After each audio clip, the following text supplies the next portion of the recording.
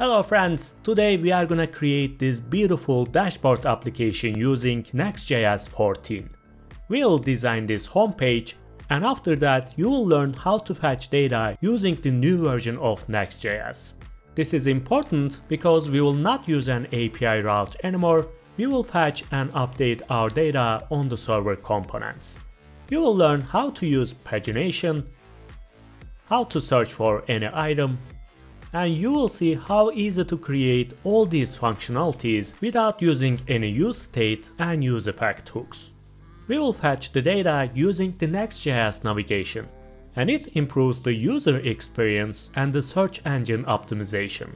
And after that you will learn the most exciting part, Next.js server actions.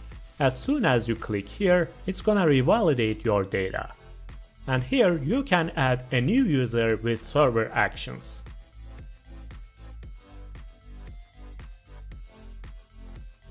Let's see the user.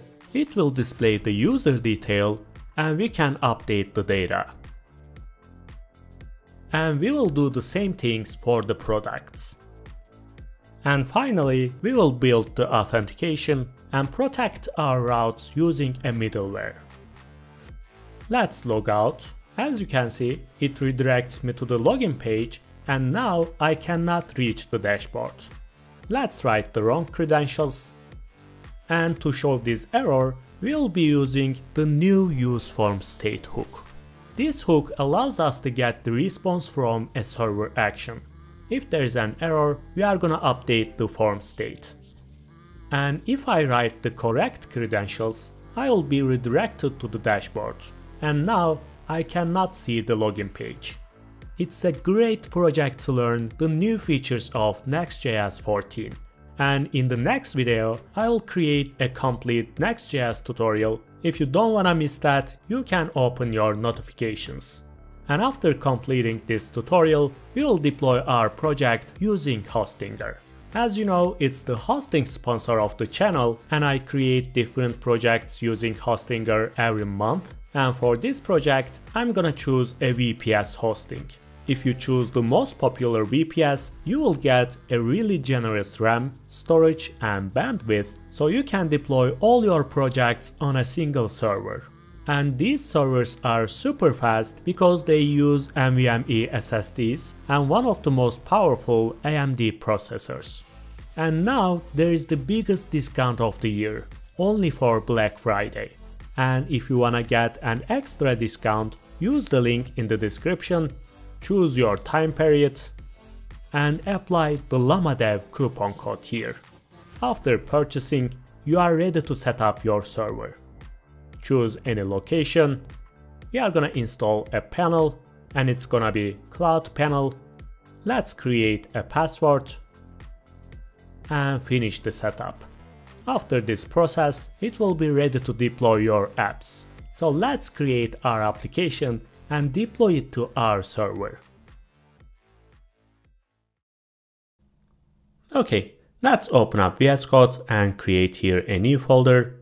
And inside this folder, we will create our next application. To do that, you can open up your terminal and say npx create next app and latest. If you do that, it's gonna install the latest version of Next.js, but I recommend you to use my GitHub repository and this starter branch, because if you watch this video after the release date, some dependency versions might be different. To prevent any possible errors, you can use this repository. I also removed all the unnecessary files and styles. So we are gonna create everything from scratch without wasting time. So I'm gonna come back and make sure you choose this starter branch, because at the end of the video, I'm gonna create another branch here and it's gonna be the completed version of the application. And after choosing starter, fork this branch and it's gonna create a new repository on your account. So it will be easier for you to follow your steps during the development. After forking, you can come here and copy your URL and come here. Let's remove this. I will say git clone, paste your URL, dot and enter. As you can see, they are here, but we don't have our libraries. Let's install. I will say npm install. And node modules folder is here. Right now it's ready to run. Let's run. I will say npm run dev. Let's open up localhost 3000. Okay, it's here. So let's decide what we are gonna create. This is gonna be our home page, and everybody will be able to reach this page. But after that, we are gonna create this dashboard, and we will be able to see this page only when we are logged in.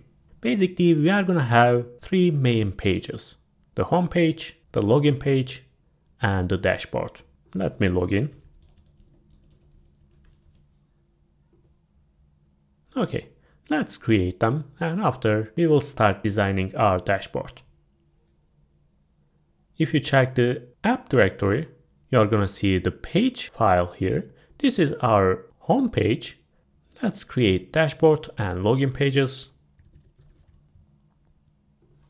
Page.jsx and another folder, and it's gonna be login. Let's create our functions. I will say login page and dashboard page. If you don't know how I'm using this shortcut, you can watch my VS Code video and you can learn how to create these React snippets. Okay, let's see. This is the home page, dashboard, and login. Okay, perfect. Let's start with this dashboard. I'm gonna open up my example. As you can see, we have a sidebar here and a navbar. And if you check other pages like users, you will see that the sidebar and navbar is still here. Or if you open up any other pages, they are still here. Basically, they are gonna be a part of our dashboard layout. So instead of creating sidebar and navbar components and use them for every single page, we can add them into our layout and we are not gonna waste our time. Let's do that. Firstly, I'm gonna create my navbar and sidebar components. To do that, you can create here components folder or UI folder. Let's say UI because in the documentation of Next.js, they are using UI. And inside, I will say dashboard components, login page components, and we can create homepage components inside directly this UI folder. But remember, the navbar and sidebar belongs to dashboard. We are not gonna use it in the homepage or login page. This is why I created this folder. And inside, let's say navbar, navbar, and sidebar. Let's create our components. And my component. I will do the same thing for the navbar. And let's use them inside our dashboard. To do that, I'm gonna create my layout.jsx.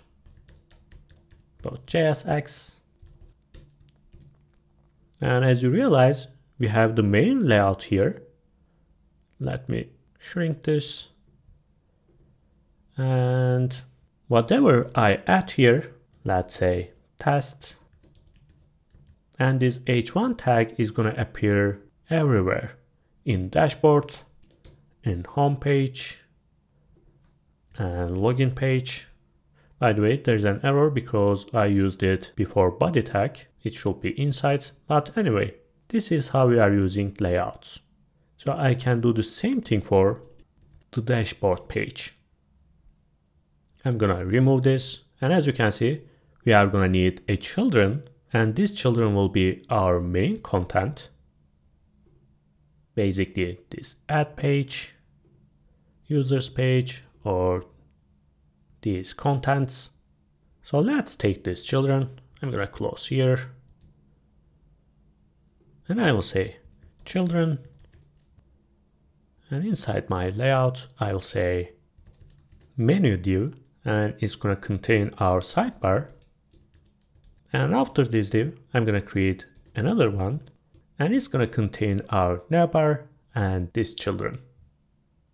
So first one will be Navbar and our children. Let's save this, by the way.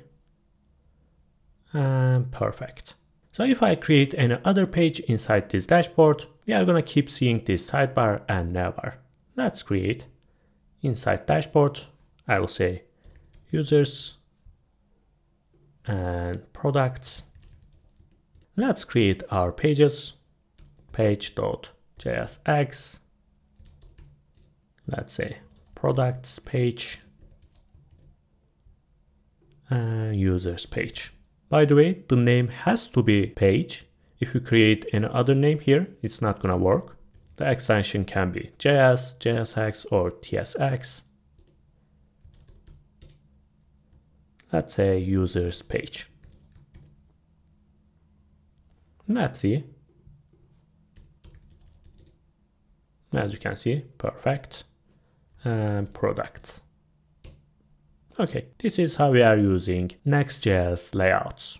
So let's give some style. As you can see, there is a space here, but in our application, we don't have any space. It starts from here. As you can see, the color is different. So let's give a global style. If you install a Next application, you are going to see that your global CS is inside the app directory. But I want to move this into UI folder, like that. Let's open up layout and change here. It's going to be UI and global CSS. And this is the recommended folder structure in the Next.js documentation. By the way, I'm going to create a complete Next.js course. And in this course, I'm going to share my thoughts about this structure or generally about Next.js. But for now, for this tutorial, let's stick to official documentation and use it like that. Inside UI, we are going to create our components and we are going to define our CSS files. Okay, let's actually close everything and open up global CSS. Firstly, I want to give a background and text color for my application. To do that, I'm going to create some variables. I will say root, let's say background color. And it's going to be this dark color. And I'm going to create the soft version of this color, bg soft. And it's going to be this color. And the text color will be white. But also I'm going to create the softer version, text soft. And I'm going to paste my color here. It's going to be this gray color. Okay, let's use this inside our application. To do that, I'm going to be using body, and I will say background color is BG, and the default color is text text. And let's remove the default margin and padding using universal selector, and I will say box sizing and border box. If you don't know fundamentals, if you don't know what's the universal selector, why we are using our background color inside body, what's HTML, you can just check my previous tutorial. You are gonna find awesome CSS tricks, and that video will be in the card on the top right. You can check that video and come back. Okay, and what else? If you create any link, it's gonna have a default color. To prevent this, I'm gonna choose all the links, and I will say color will be inherited from the parent. So we are not going to define any color here. And I'm going to delete the text decoration. It's going to be none because by default there is an underline. I'm going to remove that. And that's all. This is our global styles. I can close here. And let's give a style for our dashboard. In our example, as you can see, we have two main sections, this sidebar container and our content. Basically, we are going to be using Flexbox. So inside dashboard, I'm going to create a CSS file and it's going to be dashboard.module.css. There's a typo here. Okay. And each component is going to have its own CSS file. So I will say Navbar module. Let's copy this and paste for sidebar. Oops, inside sidebar component. Okay, let's close them. And this is our main CSS file. And what I'm gonna do is create a container and make that container display flags. Let's open up our page. I'm gonna close everything here. This is our layout. And I will say class name styles.container. Let's import our CSS, by the way. I will say import styles from UI dashboard CSS. Okay, there is a warning here because I forgot the dashboard folder. And I'm gonna give class name for this sidebar container styles dot, let's say menu. And it's gonna be content. Okay, and in our example, as you can see, this menu is smaller than our content, so we can give some sizes. Firstly, let's open up our CSS file here, and I'm gonna close this menu, and I will say container display flags. For menu container, I'm gonna give flags 1. For content container, flags will be 4 times bigger than menu. Like that. Let's give our background for the menu. I'll say background color. We can use our variable here, and it's gonna be bgsoft. It's here. If it's not visible enough, it's because of the video. If you create your own application, you are gonna see that this color is much softer. And let's give some padding. Okay, and I will do the same thing for my content. Before this content container, let's take care of our sidebar. I'm gonna open up my sidebar container here and sidebar CSS here. And let's give class name styles.container. Let's import styles from sidebar module CSS. Before giving any style, let's create our items, those links. I'm just gonna copy and paste my data. As you can see, we have some categories, and each category has some links inside, which includes icon, the link URL, and the title. And for those icons, we are going to be using React icon library. Let's do that. I'm going to open up my terminal, and I will say npm install React icons. And I'm going to write the version. As I said, if you don't want to see any conflict, any error, you should install exactly the same versions. After that, you can update. I will enter. Let's close again. And I'm gonna import my icons like that. If you want to, you can visit this website and search for any icon. For example, let's choose material icons. And here, if you want to use this icon, just click on that and it's gonna copy this component. And you can import this here. Okay. Right now we can show our items in our sidebar. To do that, I'm gonna be using map. I will say menu items, map. And for each item, let's say each category, we are gonna create a div. Actually, let's say a list here. And I'm gonna wrap my map here, and I'm gonna call a list item. Let's check what we have. As you can see, each category has a title and list. Let's use this title, cat.title. Of course, there is a warning because we didn't use key value. Let's say key, and again, cat.title, because it's unique. Let's see. I'm gonna close here. I'm gonna open up dashboard. Oops, I didn't use curly brackets. And perfect. And I can do the same thing for our links. This list. To do that, I'm gonna create another component. Let me make this bigger, and inside sidebar, I'm gonna create, let's say, menu link.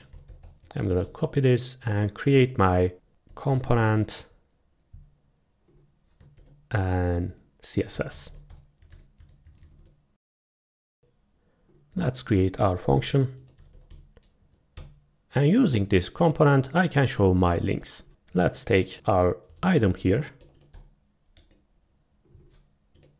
Firstly, I'm gonna show my icons and item.title. Let's make this a link,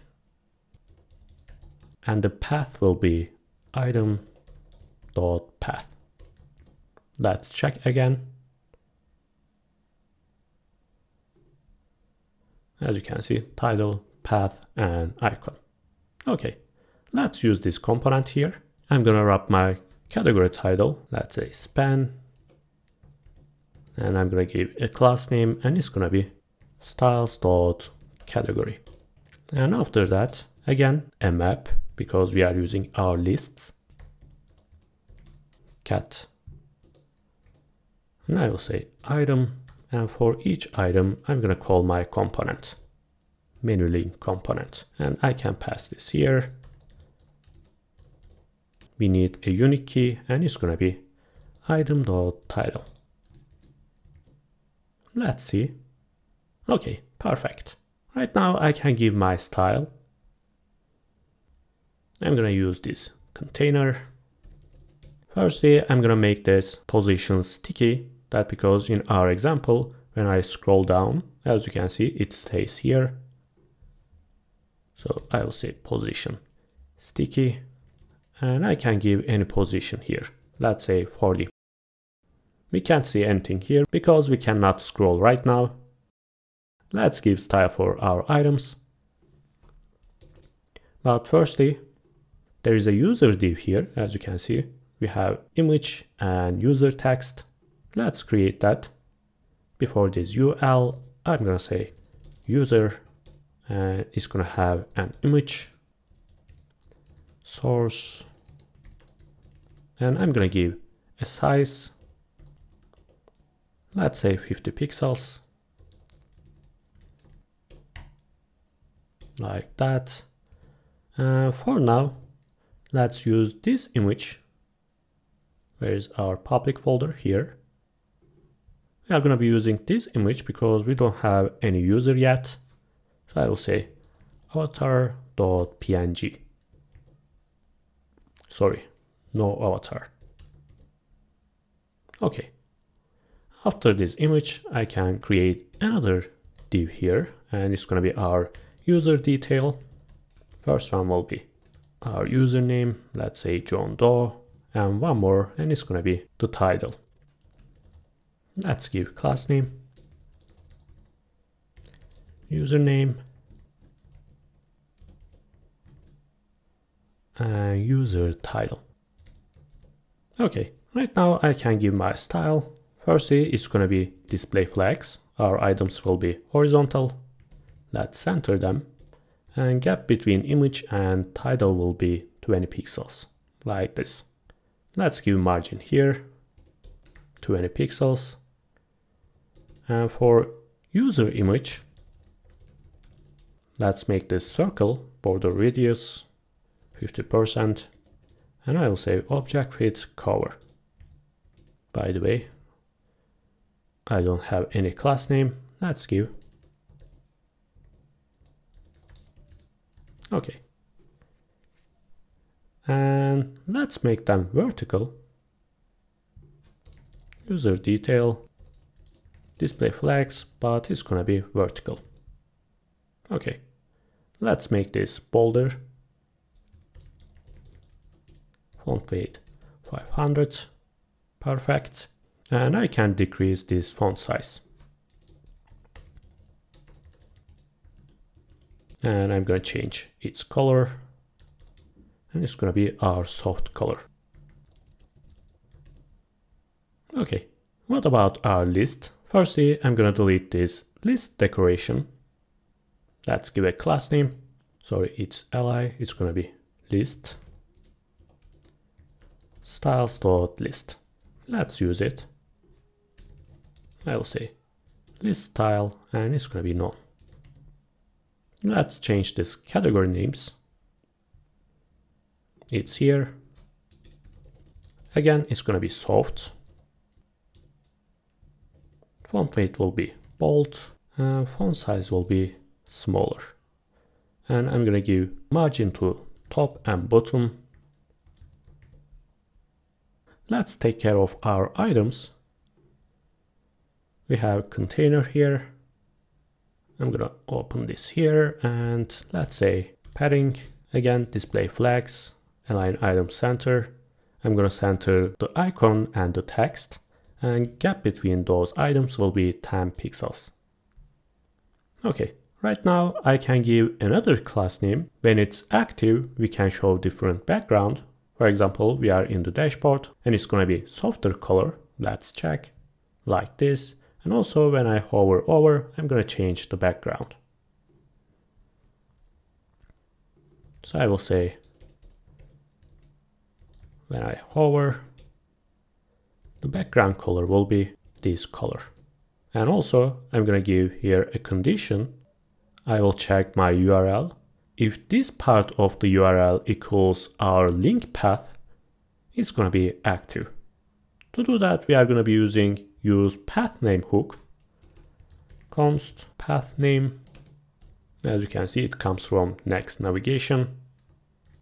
Let's see what we have. I will say console log. Of course, to use this hook, our component should be a client component. So I will say use client directive.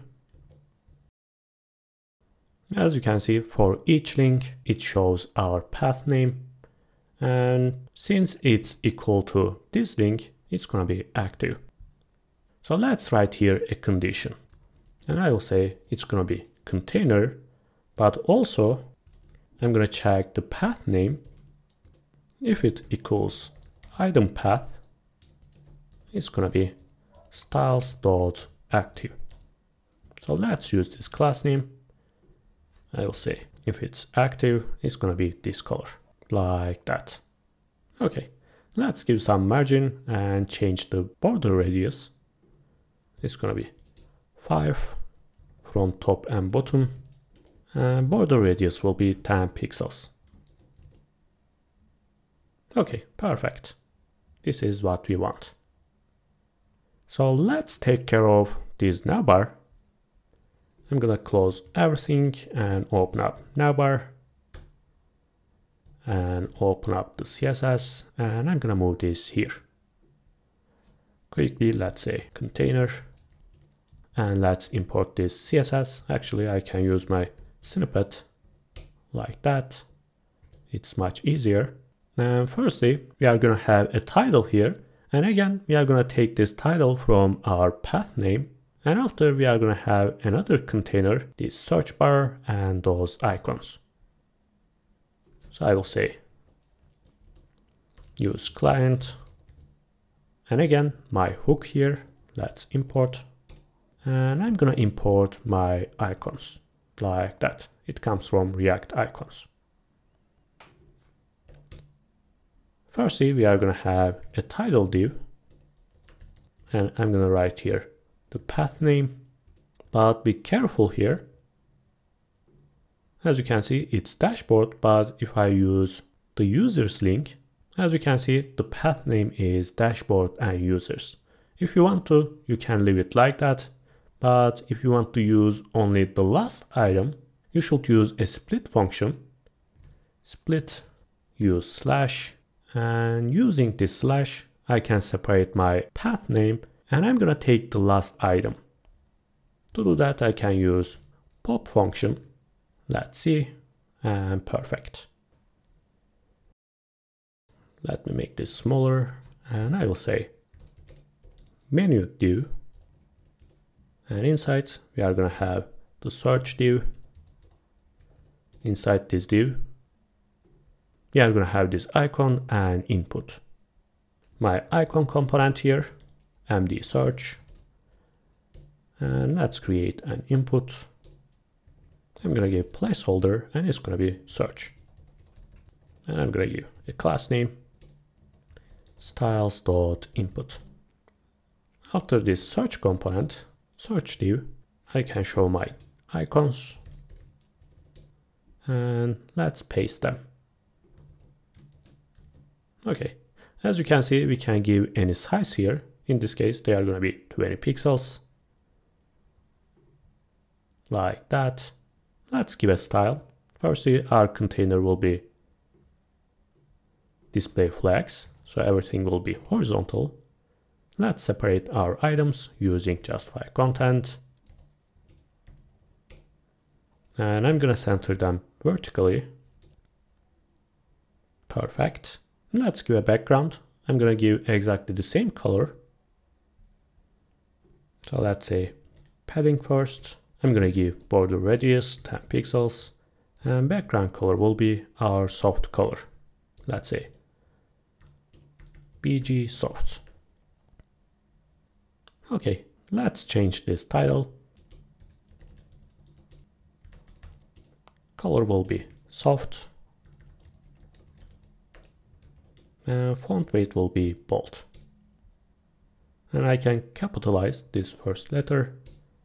Text transform will be capitalize. What about this menu? Again, it's going to be horizontal, and I'm going to separate them. Display flags, align item center, and let's separate using gap. And for the search, I'm going to give this color, it's going to be lighter, and I'm going to give space here.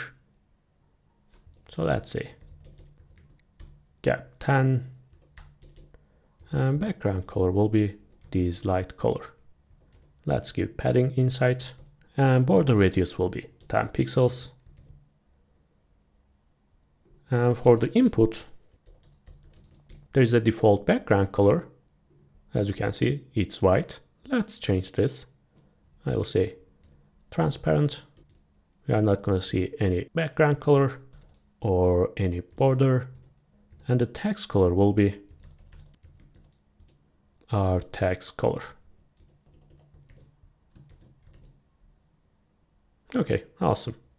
Let's separate them and complete our navbar. I will say icons. Gap between items will be 20. Now we have created our sidebar and navbar. By the way, we didn't use logout icon. Let's create that button. After this UL, I'm going to create a button, and I will say logout. Let's give a class name. And also I'm going to use this icon, md logout. Okay. In our example, as you can see, we don't have any background or border. It's going to be just like these links, but it has to be a button because we are going to be using server actions. When I explain that, you are going to understand better, but for now, let's give our style. I will say logout.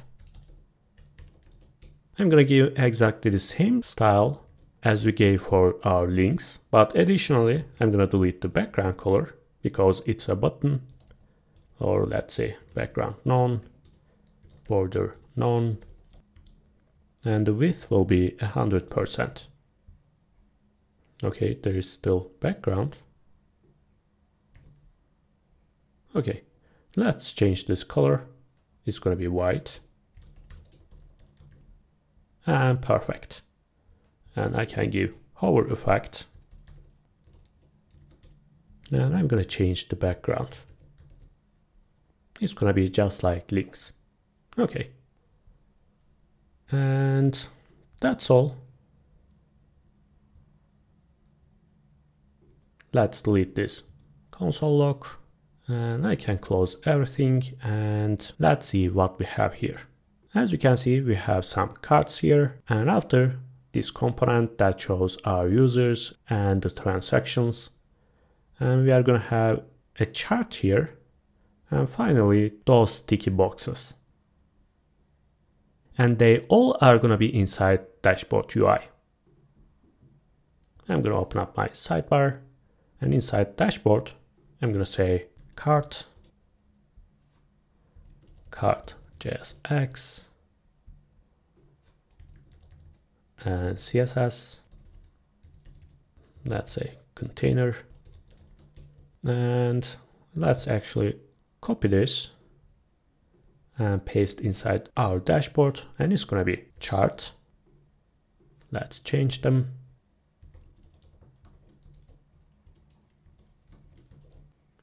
And again, actually let's do 2 more components, and it's going to be transactions,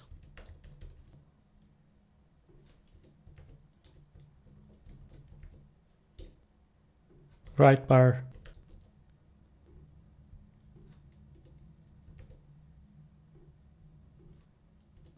and what else? Okay, that's all. Card, transaction, chart, and Rightbar. Let's remove this and let's create our functions.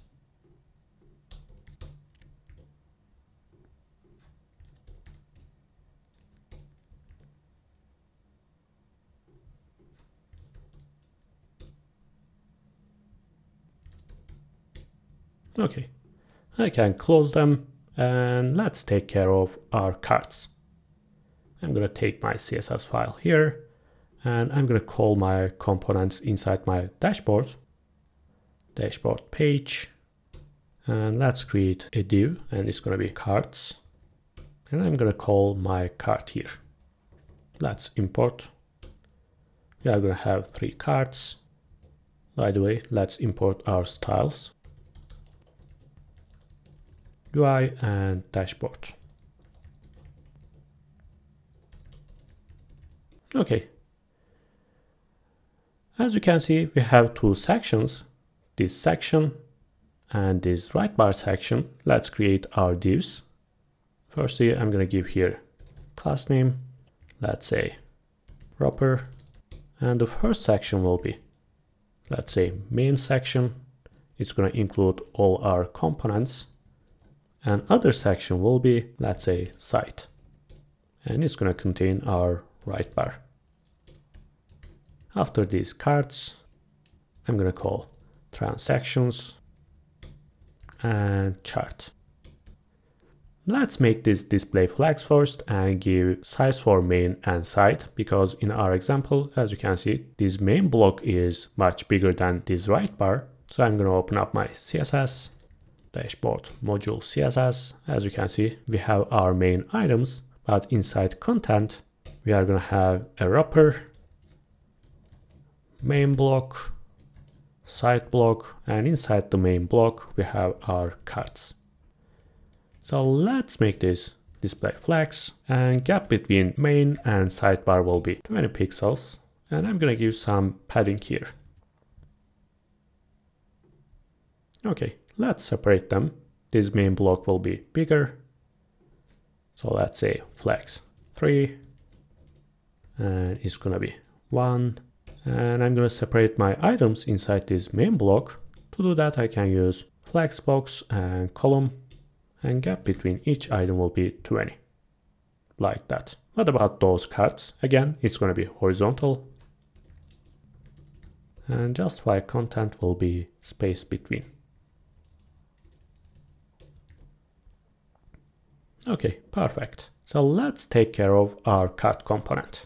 I can close here, and this page. Inside our cart, we are going to have an icon, a title, a number here, and this description. Let's do that. I'm going to use my icon, and the size will be 24 pixels. And after that, I'm going to create a div, and it's going to include our texts. Firstly, we are going to have a title, let's say total users, Let's give here any number. And finally, let's take this from here and paste. And I'm going to change this percentage because its color will be different. So let's give a span and its class name will be positive. It can be positive or negative. We can take this as a prop, of course, but for now it can stay like that. Let's give class name for our title, styles.title. I'm gonna copy this and paste here, and let's say number.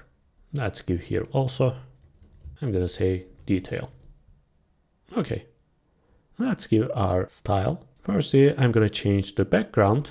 Again, for the radius, our items will be horizontal, this icon and those texts. And this text container again will be display flags, but flags direction will be column. And I'm gonna change text sizes. Let's do that. And firstly, let's give our background color. It's gonna be BG. Let's give our padding, border radius. It's gonna be display flags, gap between icon and texts 20. And I will say cursor pointer. And for texts, again, display flags, but column. Let's change text sizes. For number, for example, it's going to be bigger, 24 pixels, and font weight will be 500. And for the detail, it's going to be smaller, 14, and the font weight will be 300. And if it's positive, the text color will be lime. If it's not, it's going to be, let's say, red. But where is our background color? Oh, I said BG. It's going to be soft, of course. But their sizes are small. Let's give 100%. And perfect. And I can give different background when I hover over. Let's take our container and hover effect. And the background color will be softer. Let me copy and paste. Actually, I can assign this as a variable, but anyway, when I hover over, it's this color. And what about this component? Let's open up. I'm gonna close them and open up my component and its CSS file.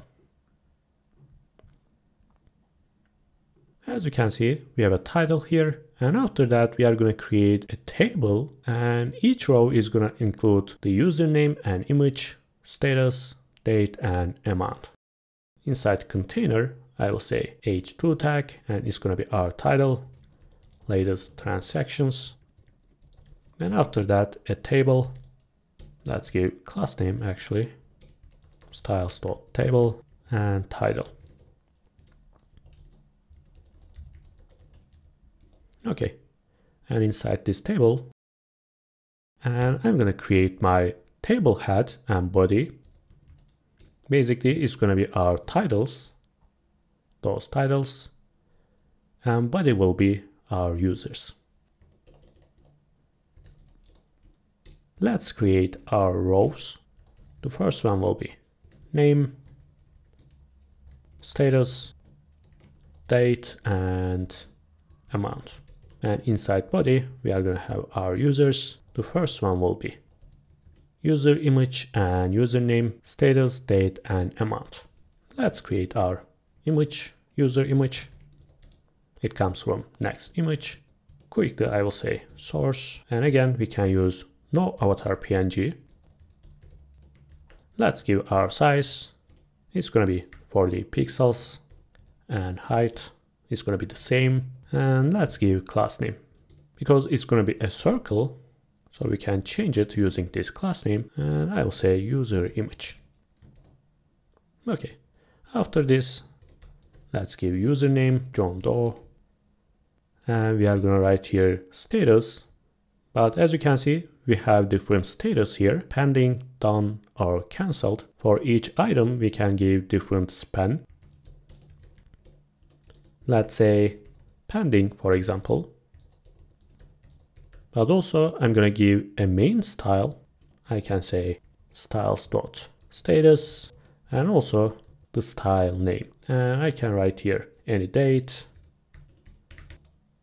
and any number here.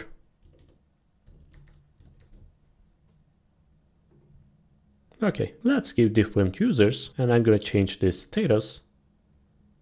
I'm just gonna copy this, and the second one will be done, and cancelled. Okay, right now I can give my style.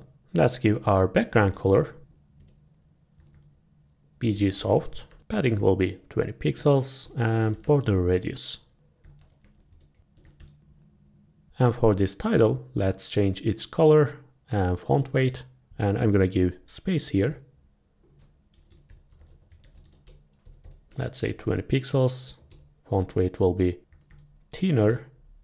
And the color will be our soft color, tag soft. What about this table? As you can see, it's small. Let's make this 100%. Perfect. And for each item inside, I'm going to give some padding. Let's use table again, and I'm going to choose TD, and let's say 10 pixels. Did I give any class name here or not? Okay, I didn't. And before them, I'm going to create a div, and it's going to be user. And I can wrap my image and this username. Okay, let's say user. I'm going to separate them, and align items will be center. Okay, let's change this image. It's going to be a circle. Remember, we have user image. Firstly, I will say object fit. It's going to be cover. And border radius will be 50%. And what about those status?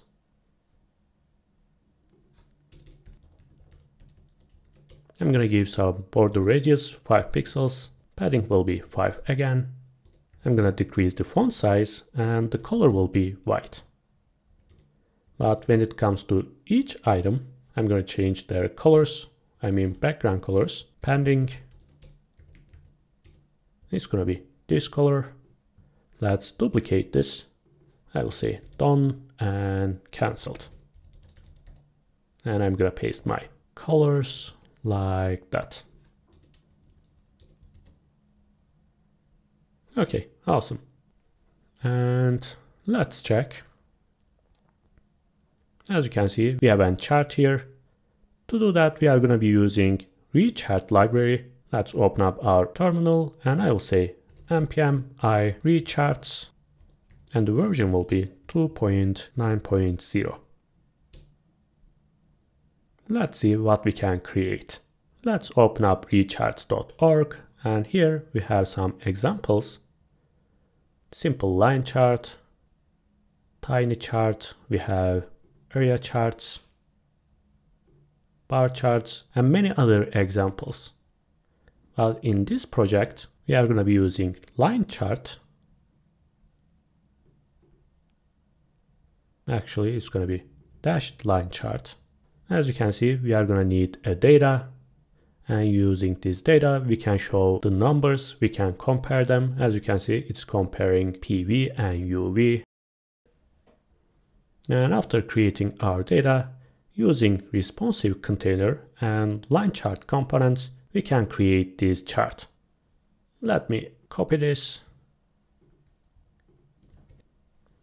Let's close everything and open up charts.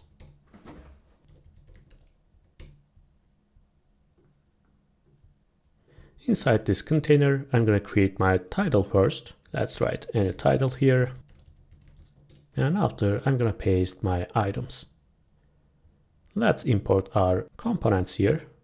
I'm going to copy this, paste here, and also we are going to have this data, but I'm not going to use this one. I'm going to use my own data. Let's paste here. As you can see, we are going to compare to visit and click numbers. And the name of each section will be the days of the week. So instead of PV, I'm going to say visit. And instead of UV, it's going to be click. Let's see. I can close here. Of course, this chart is interactive, so we cannot use server component. It's going to be use client.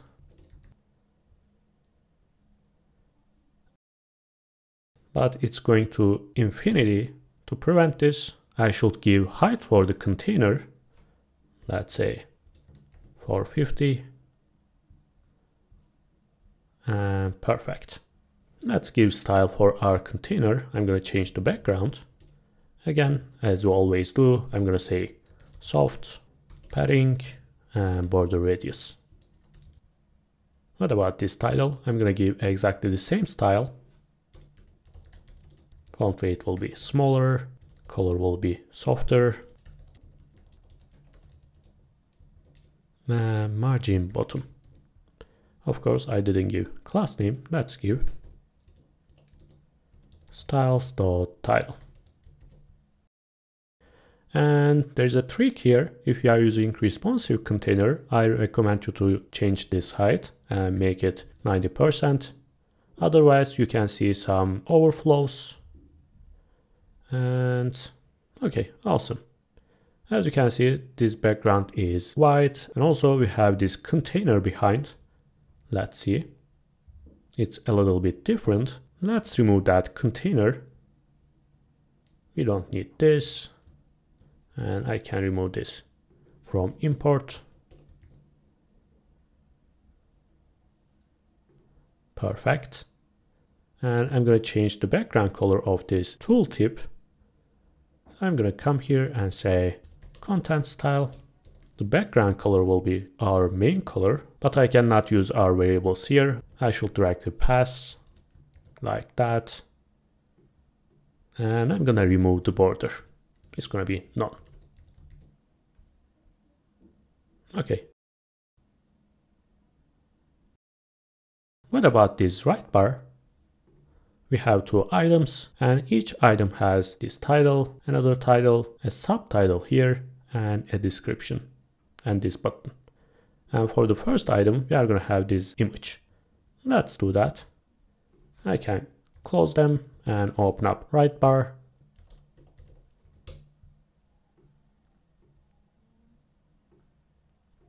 So let's create our first item. As I said, the first item has an image. So let's create here another div. And I'm going to say background container. And inside I'm going to create an image. It's going to be this image.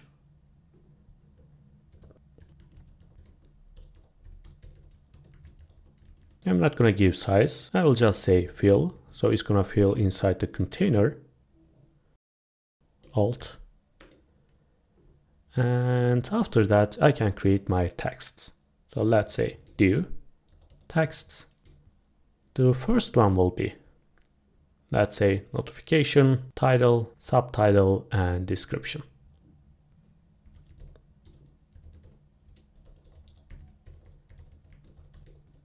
Let's copy this actually.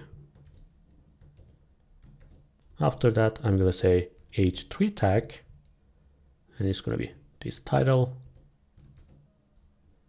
another span,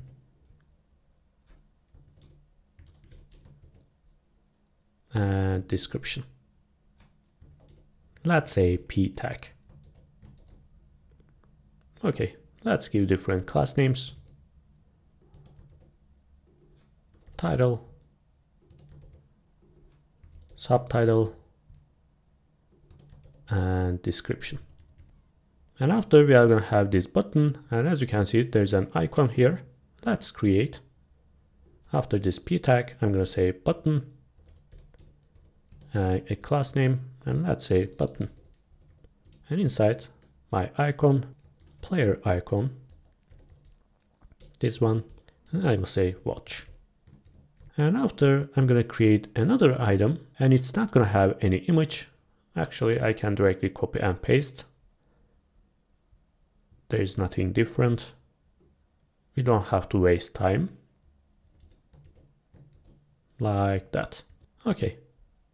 Let's give style. Let's see first. Oops, there's something wrong here. This is our container. After we have item.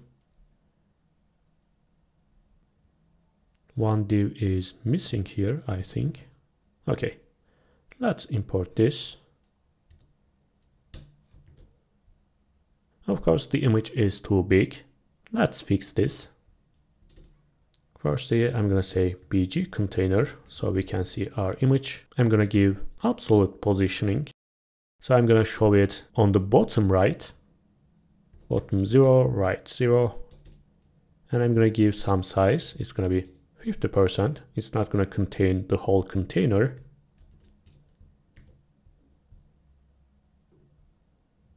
Of course, if you are using position absolute, the parent should be position relative. Our parent is item.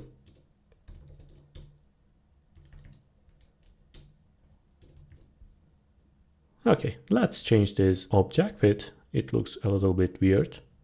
Let's come here, give class name, styles dot, let's say bg. Object width will be cover. And I'm going to change its opacity. Perfect. And let's take care of our items. But before, when I scroll, it should stay there. So I'm going to say position fixed. Perfect. And let's take care of our items. I'm going to give my background color. You can directly use background soft, or in our example, there is a linear gradient. The top of the element will be lighter. Let me actually copy and paste. As you can see, the bottom is darker and the top is lighter. And I'm going to give some padding from top and bottom. And border radius will be, as always, 10 pixels. I'm going to give margin bottom. I'm going to separate my items. It's going to be 20 pixels. And that's all. What about each item inside? I will say texts. Display flags. Flags direction will be column. I'm going to separate my items. Perfect. Let's give style for our texts. Notification. Font weight will be bold. And title is going to be 500. And font size will be smaller. And let's give soft color. Text soft. And finally, we have a button. I'm going to give some padding inside. Let's check. I'm going to separate my items, give border radius and background color. And the text color will be white. Align item center and let's separate them. And the background color will be this purple color. It's going to be white. I'm going to delete the border. Oops, it's going to be none. And border radius 5 pixels. And we can click on this. So I will say cursor pointer. Okay, as you can see, its size is too much. So it's going to be maximum content. Okay, but as you realize, it's cropping our image. So instead of cover, I can say contain. So it's going to fit inside this container. It's not going to crop. Perfect. But there's something wrong with this second item. When I paste my item, I made a mistake here, I think. So let's don't waste time and copy paste again.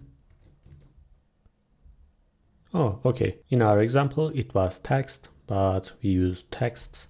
Let's remove this and it's gonna fix. Okay, perfect. It looks really nice. So let's take care of users page. Let's see what we have.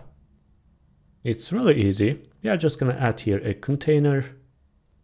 We are gonna have top bar and this content. Inside top bar, we are going to have search container and this button.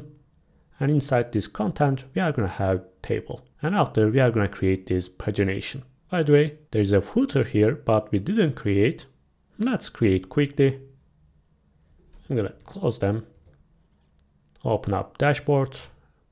Inside this UI, I'm going to say footer.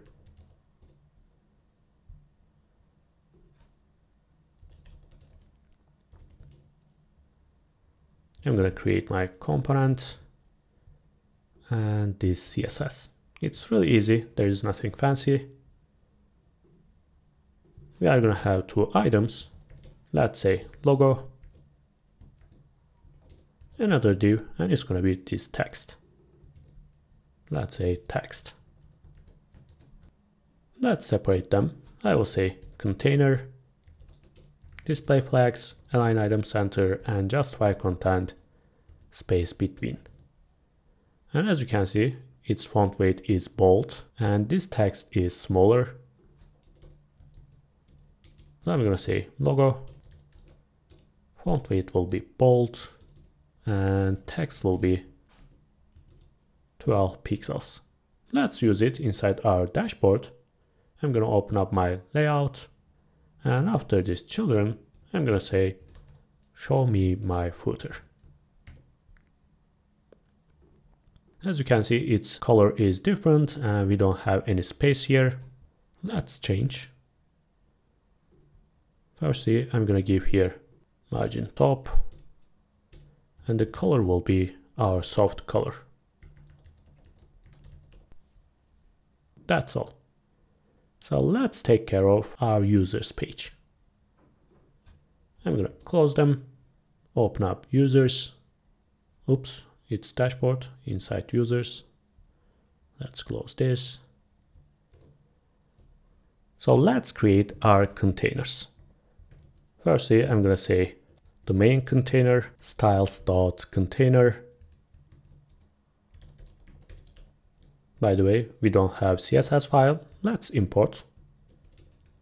Import styles from app directory, UI folder, dashboard UI, users, and the CSS. Let's check. Okay, it doesn't exist. Let's open up UI, dashboard. Let's close them actually. We can see better. Okay, as you can see, we don't have our pages yet. Let's create. I will say users page. And inside we are going to create components belong to this page and also the main CSS file. Okay, there is no problem anymore. Let's do the same thing for products page.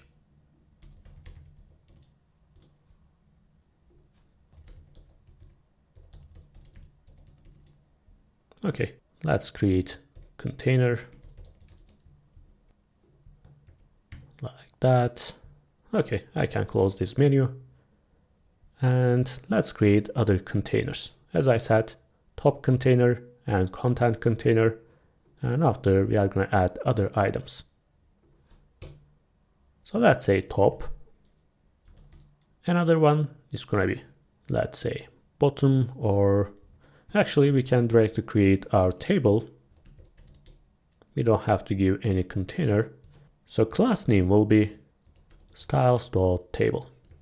Okay, inside our top container, we are going to have two items, search and button, but this search component will be functional. When I search for any name, it's going to fetch our data. So instead of writing this here directly inside our component, I can create a sub component. Inside users, I'm going to say search component, but creating this inside our page is not a good idea because we are using exactly the same functionality for the products. As you can see, it's going to be here. So this component doesn't belong to products or users. The better option is creating our component inside dashboard because it's a common component. So I'm going to come here and say search component. JSX. Let's create our function and this CSS.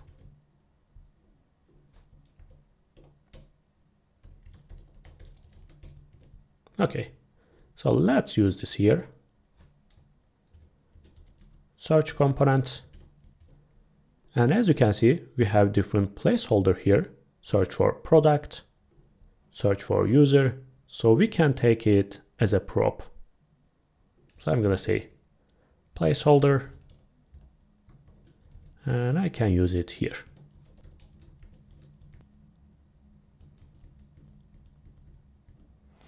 It's the user page. I'm going to take this prop here. I will say placeholder, and I'm going to use it inside my input. Let's create our items first. First one will be the icon and input. And I can use this placeholder here. Let's give class name. I'm going to say input. And let's give some style. Let's see first. As you can see, it's exactly the same style.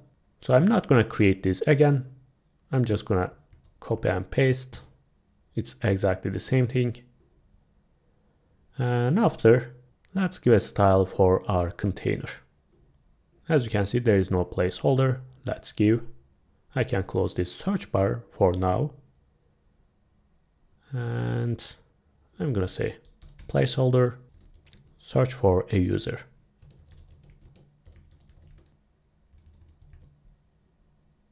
Okay, let's create our button here. I'm going to give class name styles.addButton. Of course, it's going to be a link. When we click on this button, we are going to open up add new user page. So href will be dashboard, users, and add. I couldn't import. Okay, so let's separate them. Inside top, I'm going to say display flags, align item center, and justify content will be space between. Okay. By the way, let's give margin for our container and background. Background color will be our main color, main soft color, BG soft. I'm going to give padding, border radius, and margin top. Okay. What about this button? It was add button, I think. Let's check. Okay. I'm gonna give some padding, and background color will be our purple color. Remember, we use this for the right bar.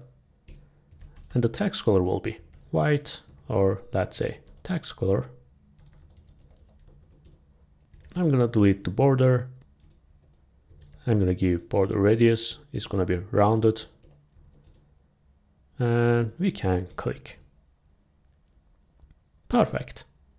And what about our table? Let's see what we have first. Name, email, created at role, and action. By the way, there is a mistake here. It should be status and after action. Let's create. Again, head and body.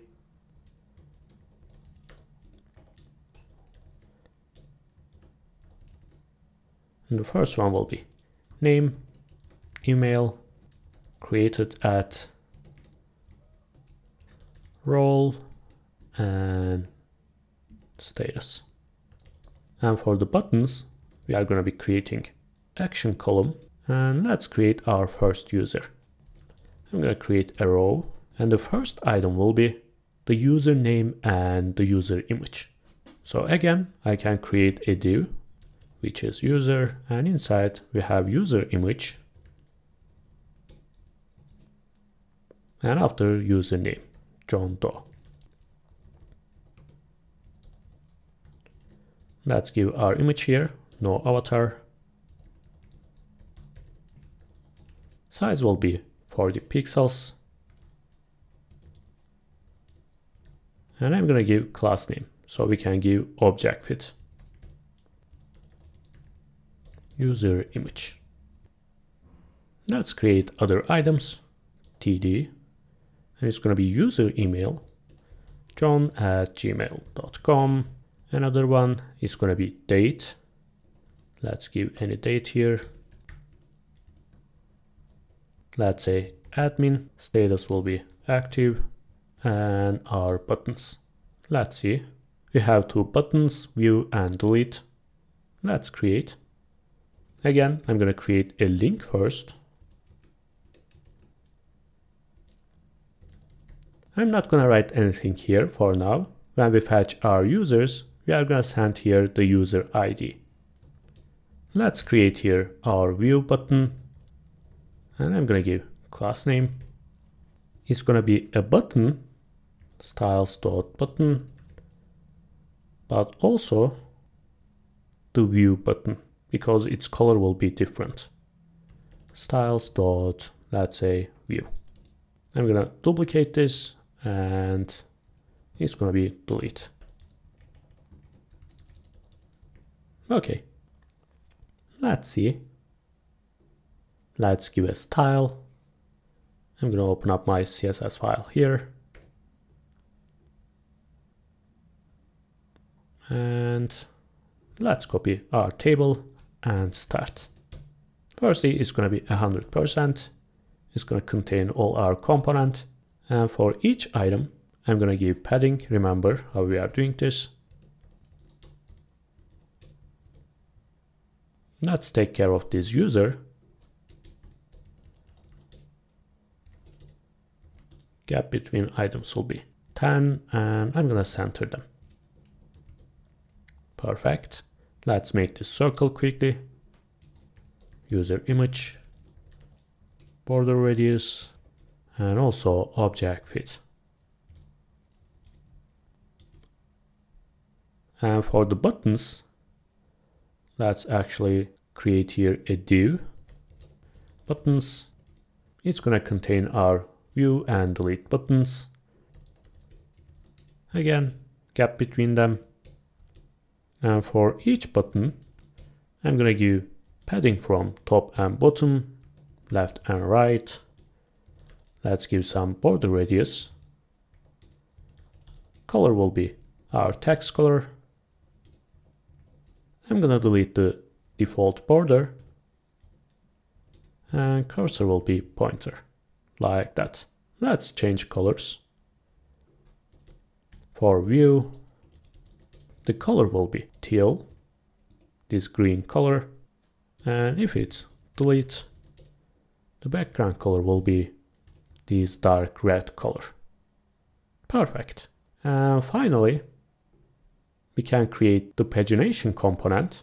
Let's open up Sidebar, and again, inside dashboard, I'm going to say pagination.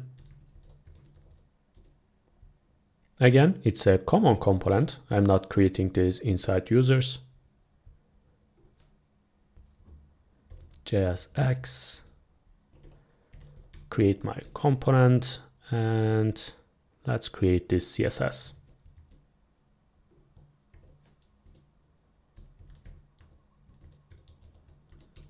Okay, let's use it here. After table, I'm going to say pagination. Let's see what we have inside. We are going to have two buttons. When it's disabled, its color will be different.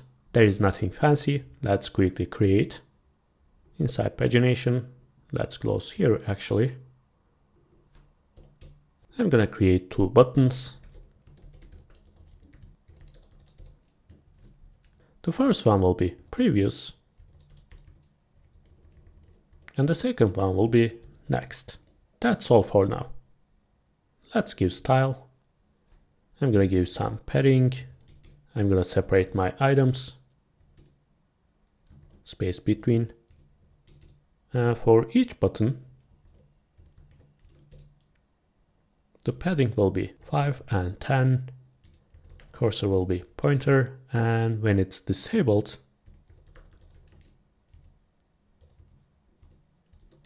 the cursor will be not allowed. Let's test. I'm gonna say disabled. Okay, perfect. If you want to, you can give different background or whatever you want. For me, it's perfect. So let's do the same thing for the products page. I'm gonna close everything and let's open up products. Actually, I can copy everything here and just change my table. Let's import link, image. I'm gonna import my styles, main folder, app, UI, dashboard, products, and CSS. Let's see. Oops, it should be dot. Of course, we didn't import search. And pagination.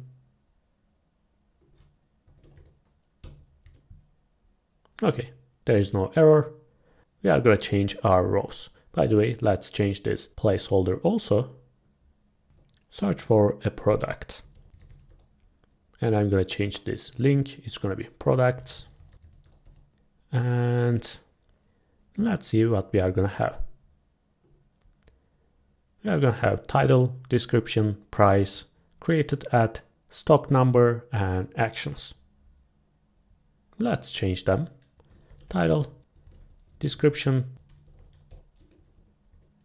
again, created at, but before it's going to be a price, the stock, and action. And instead of user, I can say product. Let's copy this actually, we can use multiple times. And instead of no avatar, let's check our image. It's going to be no product.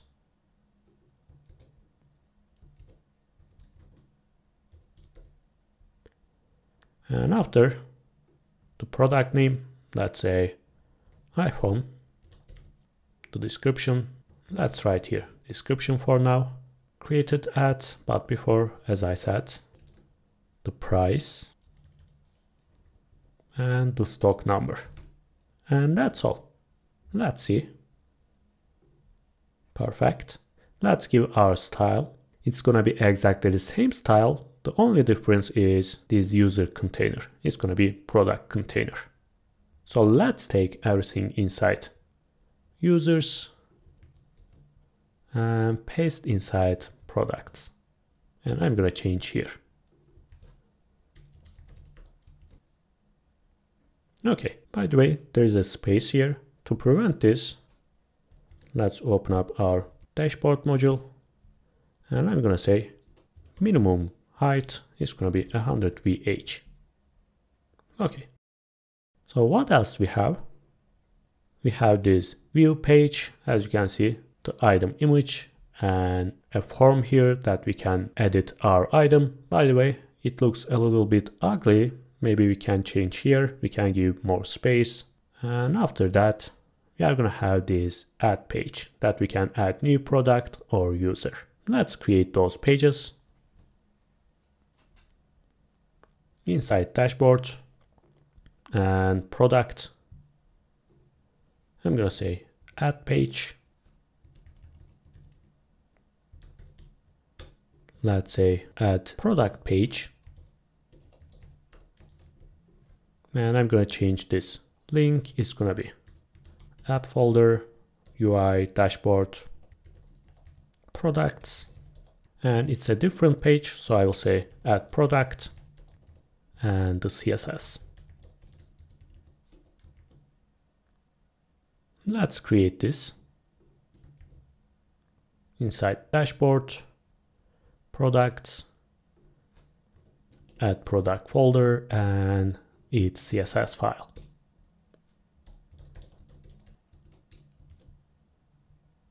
Okay, let's see if it works or not.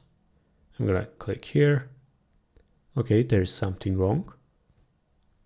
Oh, because I said auth.jsx, as I said, if you are creating a page, it has to be page. Okay, awesome. Let's see what we have. It's the user page. Let's open up products. As you can see, we have some inputs and text area and select button here. Let's create them. It's really easy. I'm gonna create here a form. Let's give class name styles.form. And inside, let's create our first input. Placeholder will be title, the product title, and the name will be exactly the same. It's important because we are gonna push this item into database using this name. And I will say required. We cannot send any product without its title. And what else? We have select here that we can choose any category. Let's create, I will say select. Name will be, let's say, category. And inside we are going to create some options. And the first one will be, let's say, kitchen. Of course, we are going to give here a value. Again, kitchen. Let's give some more. I'll say phone, computer. Let's make them capital. Okay, it's enough. As you can see, it's here, but the initial value is kitchen. Instead, I'm going to use this text. So I'm going to create one more option here. It's going to be choose a category. And the value will be general, just like WordPress. And after that, another input, but this time it's going to be a number because we are going to pass here our price. Placeholder will be price and the name. Another one is going to be stock number, color, size. It's going to be a text, color, and size. And finally, we are going to create this text area. And it's going to be the description. Let's give placeholder and it's going to be description.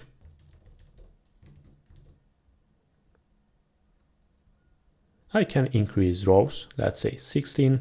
I can delete columns. And finally, a button, and I will say submit. And the type will be submit. Okay, let's give our style. I'm gonna close everything here, open up the add page and CSS.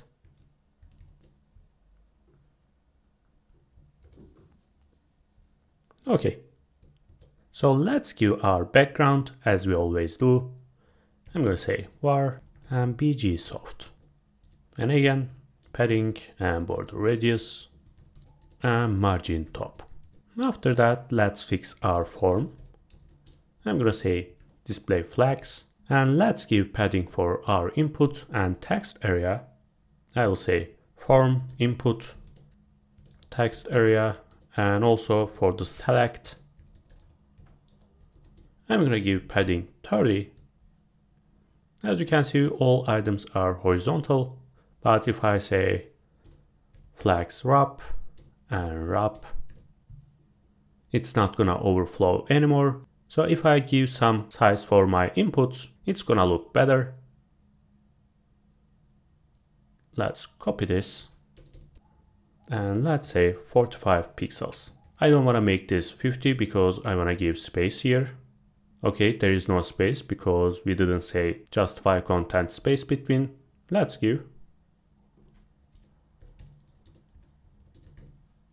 And perfect. So let's remove those background colors and borders. It's gonna be transparent. Color will be our text color.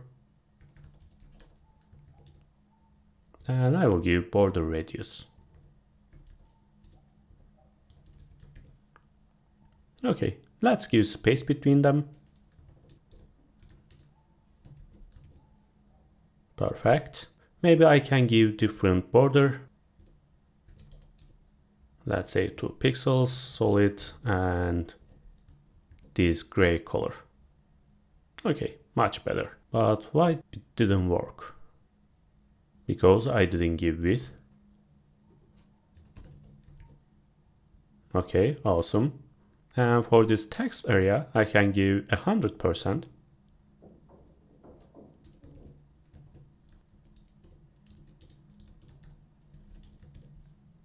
Okay, and finally this button.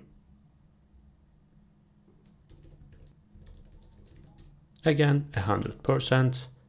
I'm gonna give some padding and the background color will be teal. Let's change the text color, it's gonna be white. I'm gonna delete the border, default border, border radius, and finally cursor pointer. Okay, so let's do the same thing for the users page. When I click here, we are gonna see the new user page. Let's create. I'm gonna close them, open up my menu, and here, actually I can copy and paste this and change the name. Add user page. In this case, it's gonna be user. Let's create this. Actually, again, I can copy and paste. Users is here. And I'm going to change the file name. Add user. And here. Okay, let's see what we are going to change. I'm going to open my example here.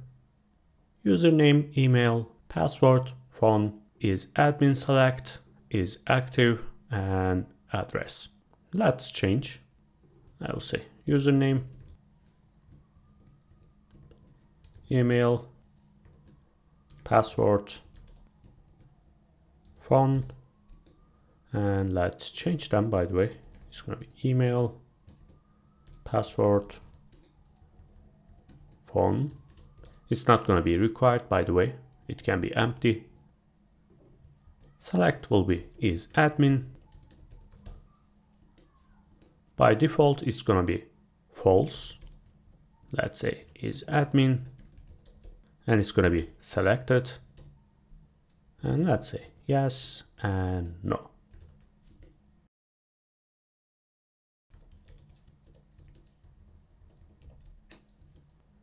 And false.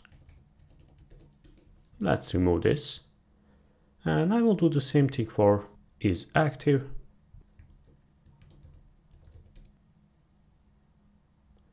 And the default value will be, let's say, true. And after that, address and button. Let's remove them.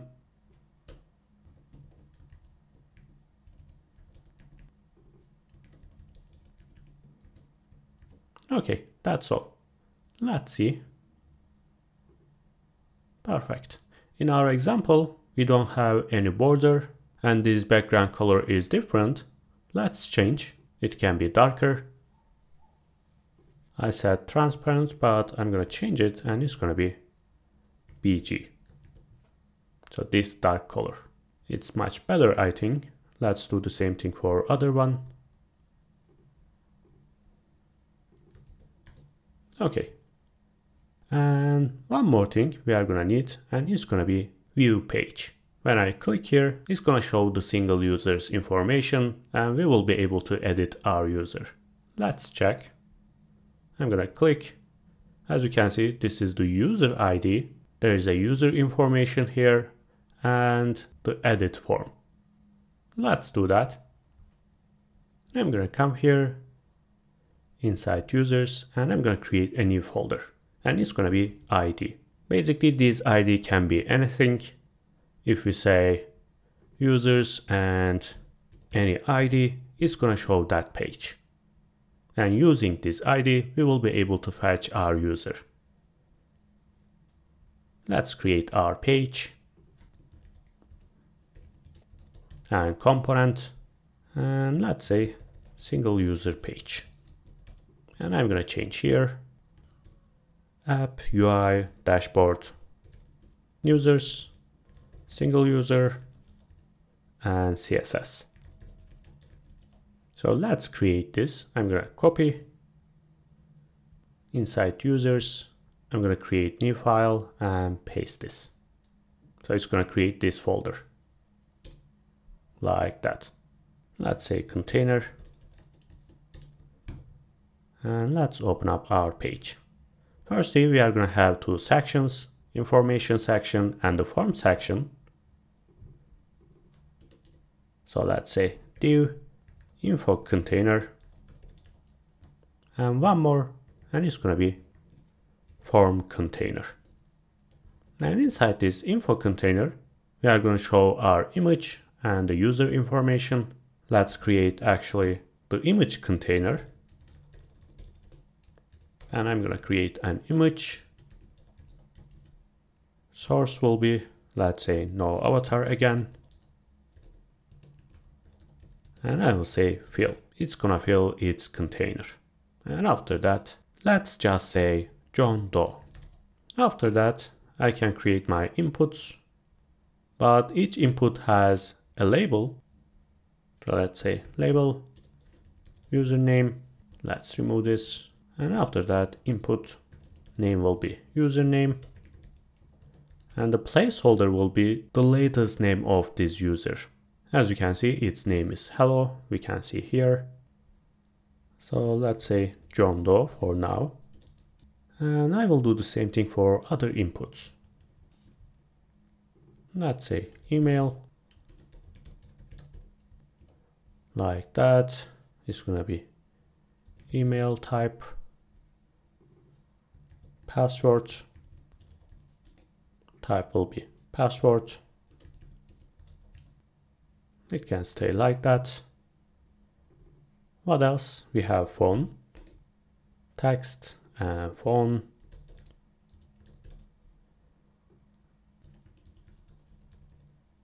And I will say address. It's going to be text area. It's going to be a little bit bigger. And address. New York. And what else we have? Is admin and is active. Let's create our label.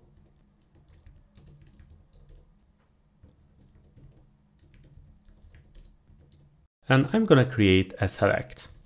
It's going to be is admin. And inside my options, true or false.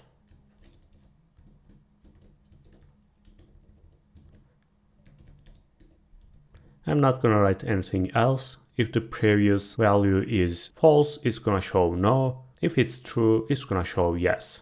But we are going to give this functionality later. Let's do the same thing for is active. And that's all, I think. I'm going to save and let's see. Okay, our link is different. Let's open up users page. And I'm going to change this link. It's going to be dashboard, users, and the user ID. For now, let's say test. And I will do the same thing for products.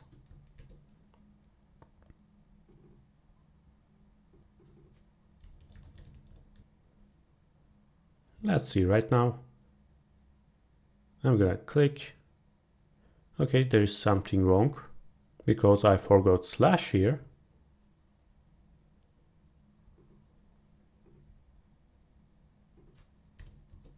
Okay, it's here, but there is something wrong. There is a broken image. Of course, it's going to be no avatar. And it contains all this screen because we didn't give any height and width for the parent.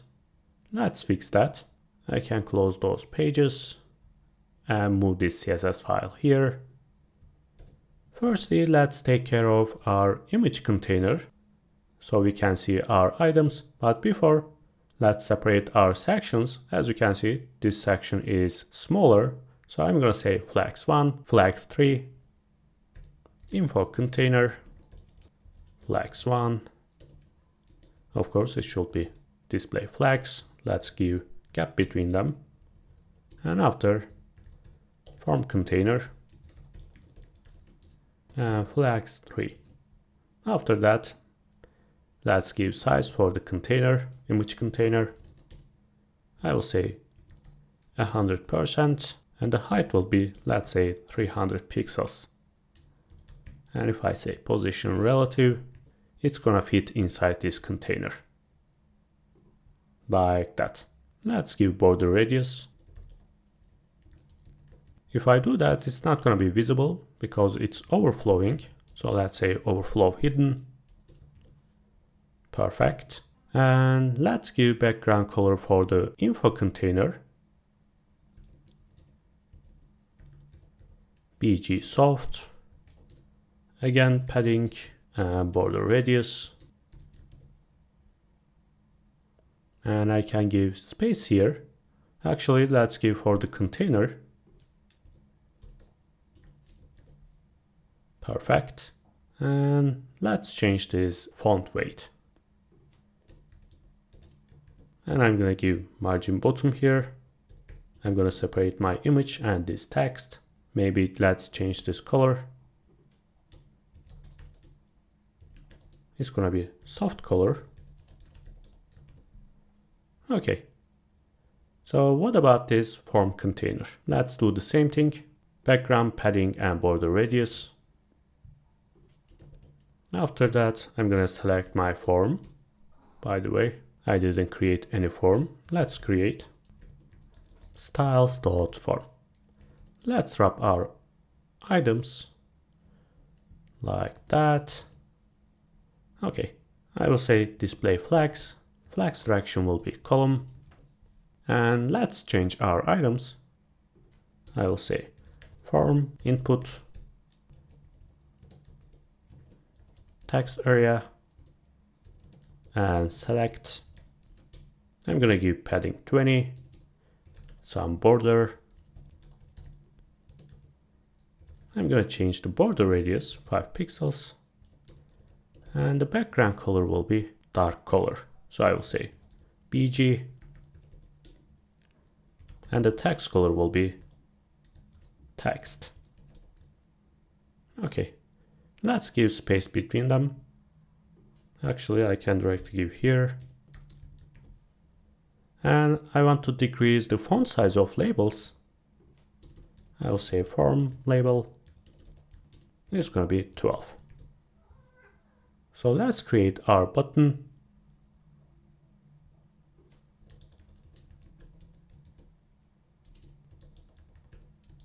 It's going to be 100%. Let's give padding, background color, again, teal. And the color will be white, I mean the text color. Let's delete default border and give border radius. And we can click. Let's give space here. Okay. By the way, I didn't like this space. I can change it. I'm gonna come here, info container, and I'm gonna say height will be maximum content. Like this. By the way, I can delete this placeholder. We shouldn't see our password. Like that. Okay. It's not the best. Maybe I can make some changes here. If I make, you can find it in the GitHub repository. But for now, it can stay like this. So let's create our login page, and after we can give our functionalities. Let's open up login. And in our example, I'm gonna log out. As you can see, it's really easy. I'm gonna create a box here, title, to inputs and button. And if I give wrong credentials, it's gonna show here an error. So let's come back and open up login page. Let's say container.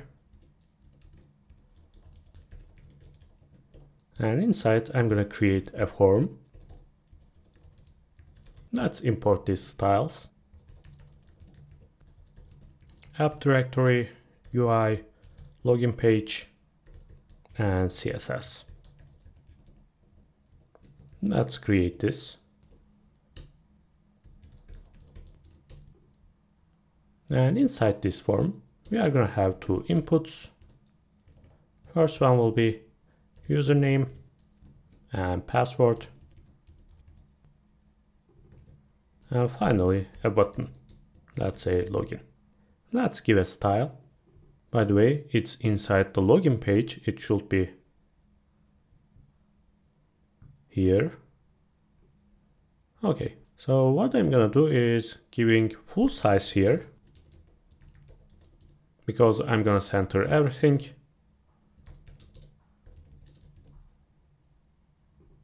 Like that. And for this form, let's give background, PG soft. I'm gonna give some padding and border radius. Let's give width and height. And my items will be vertical, so I will say column, and I will say justify content center. Okay, let's give space between them. Perfect. And what about inputs? I'm gonna choose my form and input inside, and again 30 pixels, border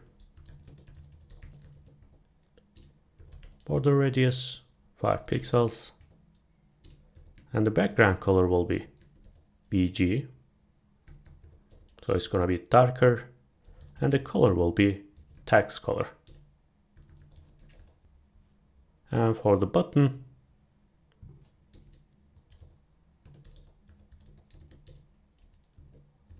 again 30 pixels, background color will be our green color, text color will be text variable. I'm gonna delete the border and give cursor pointer and border radius here.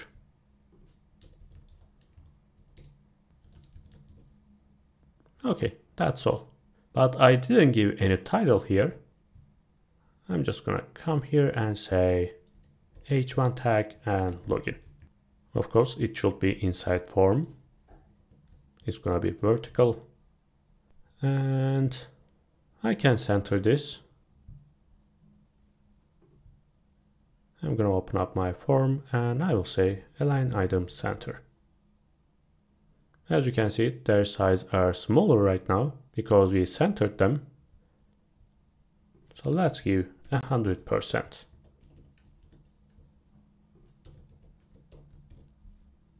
Okay, perfect. And that's all. This is our design, the login page and dashboard. We can see our users. We can view single user, add new user. By the way, did I give same thing for products or not? Okay, I didn't. Let's create quickly, and after you are gonna learn how to fetch data. I'm gonna copy this and paste for products. Remember, it's the UI folder. I'm gonna change the name. It's gonna be product. And let's open up our page and create ID. And again, I'm gonna copy this and paste. And I'm gonna change my URL here. It's gonna be product. And let's change here, single product page. Okay, I'm not gonna change here because it's gonna be dynamic. It can stay like that. First label will be title. It's gonna be the previous title, so I can leave it like that. What else we have? Let's check. Price, stock, color, and size. It's gonna be a number, stock. Let's give any number here. color,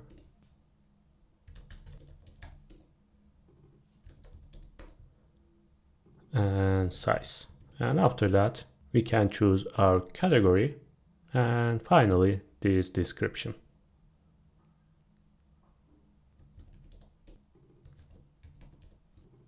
Let's change here.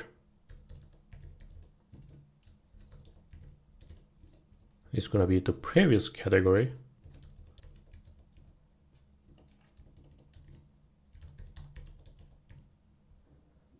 And finally, description.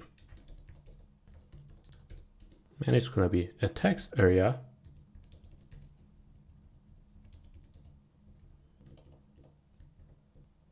And the placeholder will be description. Let's see. Again, I should fix this link. I'm gonna open up products page, and actually I created here, but there's something wrong. Let's remove this. And I'm gonna click. Okay, right now we are ready. Let's see how to fetch data. To do that, I can open up my users page, and here we are gonna fetch all the users inside our database, but we are gonna show here, let's say 5 or 10 items. So we are gonna be using pagination. So let's open up our users page and fetch our users. To do that, we are gonna need a database. And for this project, we are gonna be using MongoDB. We can use any other database, but it will be easier for us because we are not using TypeScript, so we will be able to validate our schema using Mongoose. You are gonna understand what I mean by that. But first, let's create our database. Okay, let's open cloud.mongodb.com and create a free cluster. I'm not gonna show how to create a cluster, it's really easy, but there is something important here.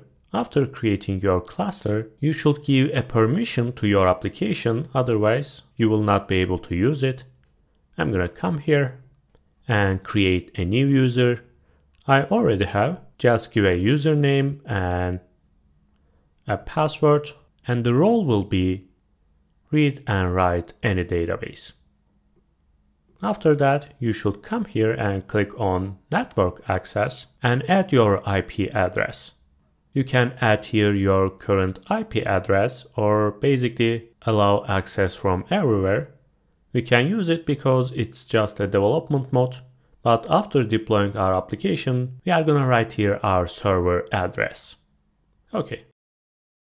It's gonna make the changes, and after that, we will be able to see our changes here. Let's click. As you can see, this is our previous application, but today we are gonna create, let's say, dashboard database, and in that database, we are gonna have our users and products. If you check a post here, as you can see, the post table has its ID, created at date, Slack, title, description, image, and other properties. So basically, we should create this schema. We should define them first because it's really important to validate your table items. Because in our example, when we create a new user, for example, we should be able to send only username, email, password, phone, and others. Nothing else. And also we are gonna define our types. For example, username will be only string, email should be string again, but it should be unique. We cannot use the same email or username again and again. And password should be, let's say, minimum 6 characters. They have to be Boolean, true or false. And after defining all these properties, everything will be much easier. But how we are gonna do that? I'm gonna open up my terminal and install a new library. I will say npm install mongoose. And after installing this library, we will be able to connect to our database and create our models. As you can see, it creates a new schema and it says name should be string, size should be string, and using this schema, it creates a new model. basically our table here, one of these tables. To do that, we should connect to our database first. Let's come here and choose the connection. As you can see, it's an async function, so we can use try and catch block like that. I'm gonna copy this and open up my menu, and inside app directory, I'm gonna create a new folder, and I will say library. And inside utils.js. So let's create our connection method. I will say export const connect. Let's say connect to DB. It's gonna be an async function. And I will paste my function here. And let's throw this error. Let's import Mongoose.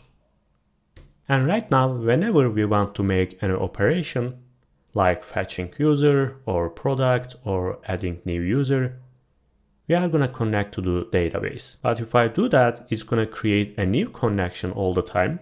To prevent this, we are gonna check first if we are connected or not. If we are gonna use that connection. If not, we are gonna create a new one.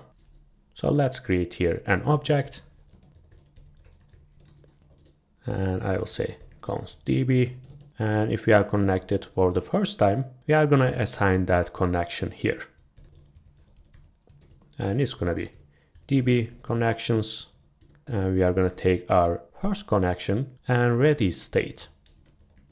And if it's not empty, if we are already connected, we are not gonna create a new connection. So let's say if connection is connected, just return. Do not connect again.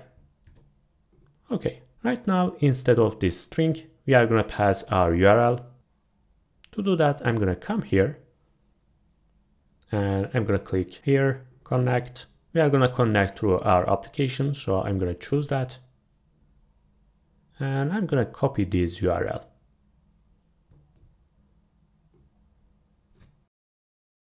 And after the URL, you can write here any database name, let's say dashboard, and it's ready. But using your secret keys like that is not a good idea. When you use GitHub, everybody can reach your data. To prevent this, we are gonna be using env file. I'm gonna cut this, and inside my root directory, I'm gonna create a new file. It's gonna be .env, and let's say Mongo, and it's gonna be this URL. So let's open up git ignore file and add here .env. So when you commit your changes, it's not gonna show up in the GitHub repository. Let's use it here. I'll say process env and Mongo. Okay, right now we are ready to create our models. I'm gonna come here and create a new file. And let's create our user schema. I'll say new mongoose.schema. By the way, let's import this mongoose.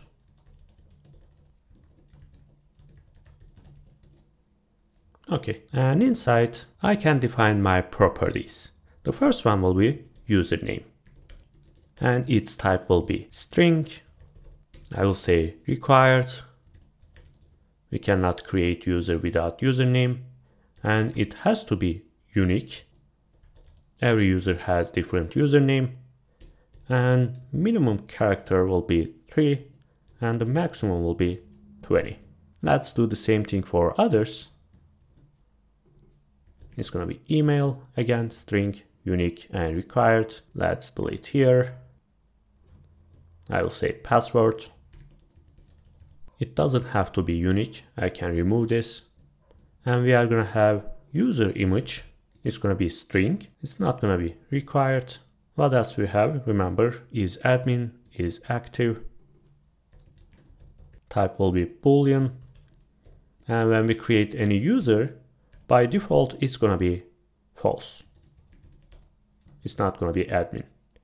So I can do the same thing for is active, Boolean, and by default, it's gonna be true. And let's see what else we have. Phone and address. It's going to be string again, but not required. And address. And there is something important here. When we create any new item, I want to see the created at date. Let's see here. As you can see, it gives this created at date. We don't have to create this manually. Instead, I'm going to come here and say timestamps and true.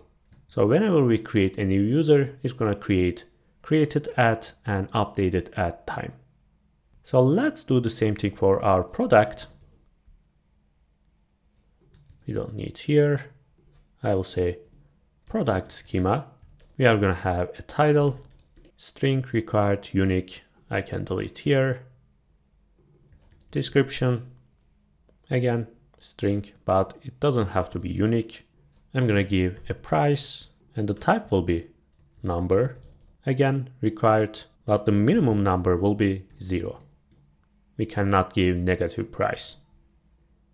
And again, image, and it's going to be, actually, let's remove here. I will say color, size, and I forgot stock. Let's create stock here. Again, it's going to be a number and the minimum number will be 0. Okay, that's all. So let's export them and use inside our application. So I will say export const user mongoose.model and the table name will be user. And we are going to validate our items using our schema. Let's say user schema. But there's something important here. If we already have user table, we shouldn't create a new one.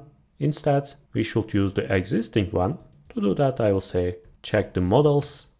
And if user exists, use it. If not, create new one. And I will do the same thing for products.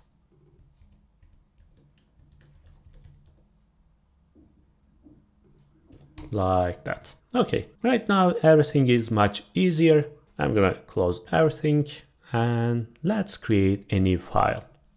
And it's gonna be data.js. Basically, we are gonna fetch our data using this file. Let's create the first one. I will say export const fetch users. Of course, it's gonna be an async function. I will say try catch. If there is an error, show this error and also throw that error. I will say throw new error and I'm going to pass this error here. Or directly, let's give any message, failed to fetch users. Okay. Let's use our model and fetch all the users. I will say const users. It's going to be user model.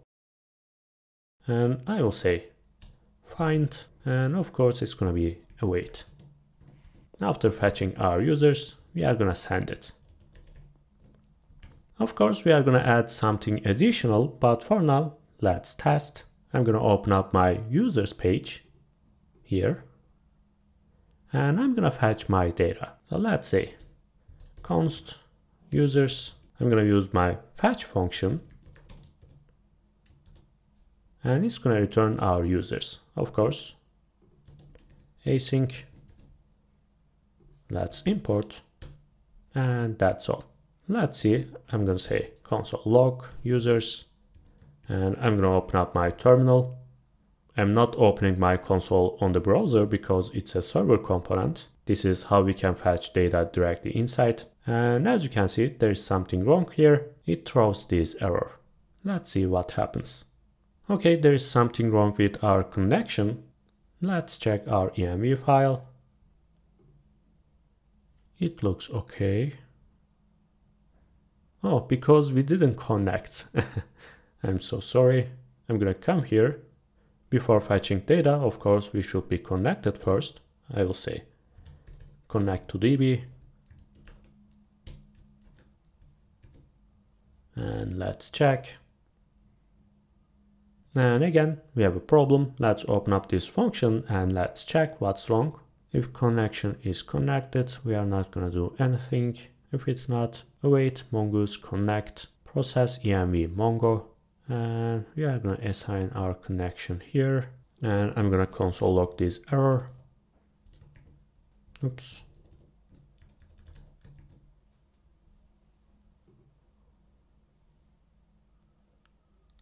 It's undefined because I said connection is going to be connections. Finally, there is no problem.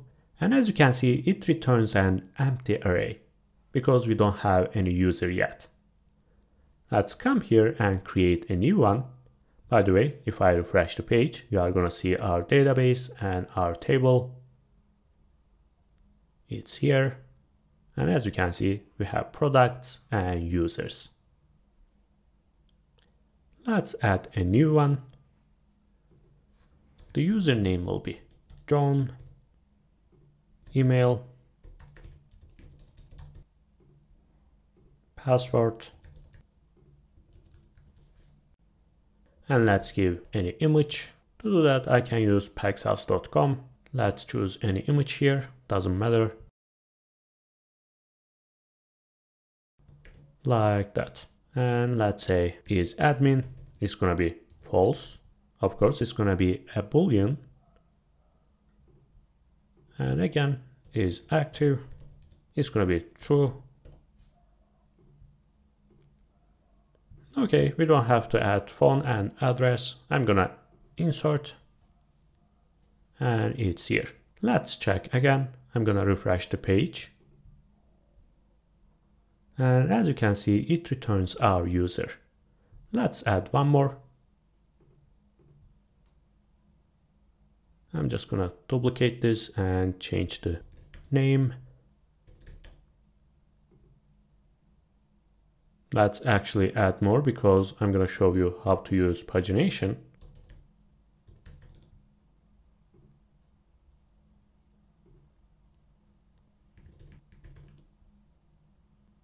Of course, we shouldn't add this manually. We can use our add page, but I'm going to show that later because we don't know Next.js server actions yet.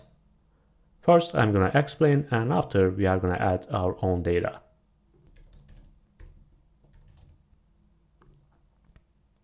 And let's add one more, and it's going to be enough. Okay, let's refresh the page and see them. Okay, perfect. Right now I can use all these users in our page. Let me close here. And using our array, I can add different rows.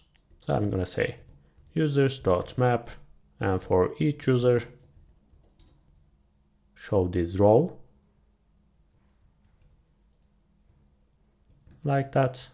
There is a warning because we don't have any unique key, and it's gonna be user.id. And right now, as you can see, we have 6 items. Let's change their names and images. It's gonna be user.username, and I'm gonna write here a condition. I will say if user has an image, show it. If not, show no avatar PNG. And as you can see, there is a warning here because it doesn't allow us to use any other image source. To prevent this, we have to add this hostname to our configuration. To do that, I'm going to open up my menu and find Next config, and inside I'm going to add images.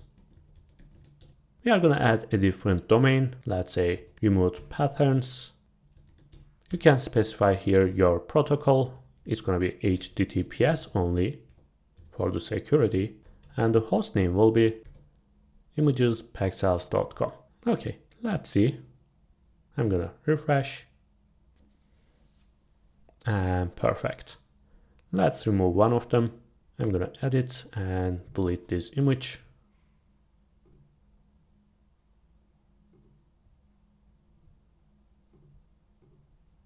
Okay, awesome. It works. Let's change others.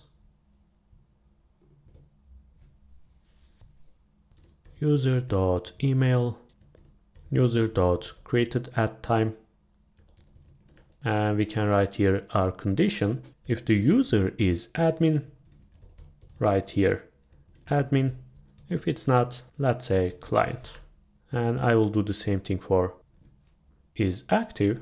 Let's remove this one and it's going to be is active. If it is, it's going to be active. If it's not, passive.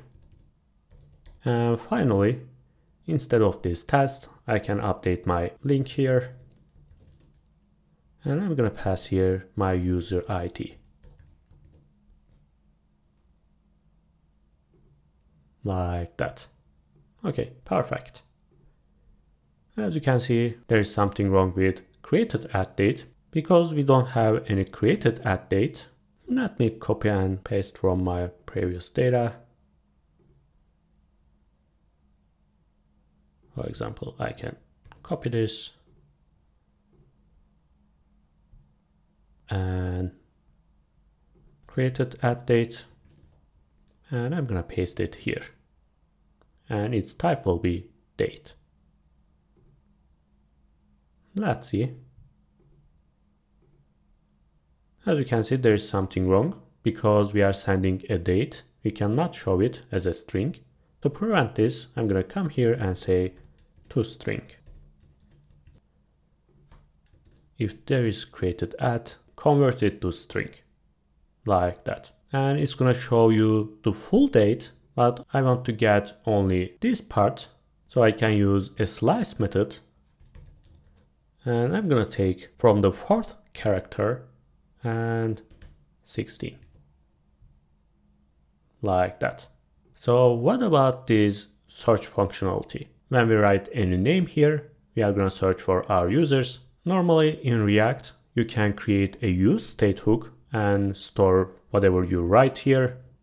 And you can create a use effect hook, and whenever it changes, you can trigger the search functionality, but we don't have to use use state, we don't have to use use effect. So let's open up the search component, and I'm gonna store my input inside my browser URL. So when we search for John, for example, we are gonna add it here like query and John. And using this query, we are gonna refetch our users. To do that, we are gonna be using Next navigation. We are gonna need our path name and also the search params, basically whatever after this URL. Let's use them and you are gonna understand better. Firstly, of course, it should be a client component. Use client.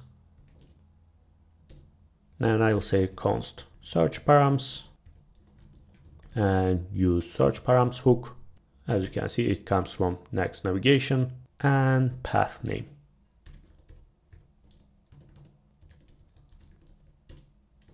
Let's see what we have inside. I will say console log, search params and path name. I'm gonna refresh, open my console. As you can see, this is our path name. We already know how to use it. And this is a function that we can create a new URL and pass inside any query we want. Let me show you how to do that. I'm gonna close here and let's create a new URL. I will say const params, new URL search params. And I'm gonna pass my search params here. And after that, I can set any query, params.set, let's say test, and the value will be, let's say, value. And using these new params, I can change my URL. To do that, we can use replace method. I will say const replace. It's gonna come from use rather hook. Again, Next navigation. And using this method, I can change my URL. I'm gonna use my path name. Remember, it's dashboard and users. And additionally, I'm gonna add my search params here. Let's see, but before, there's a mistake here. We should call our function.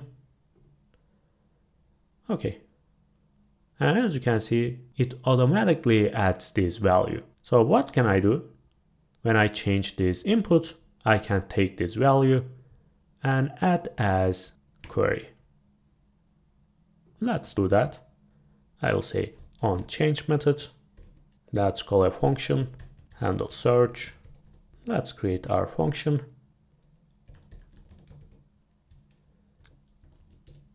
I'm gonna take the event and create new params. Let's move them inside. And I'm gonna set search query, and its value will be event target and value.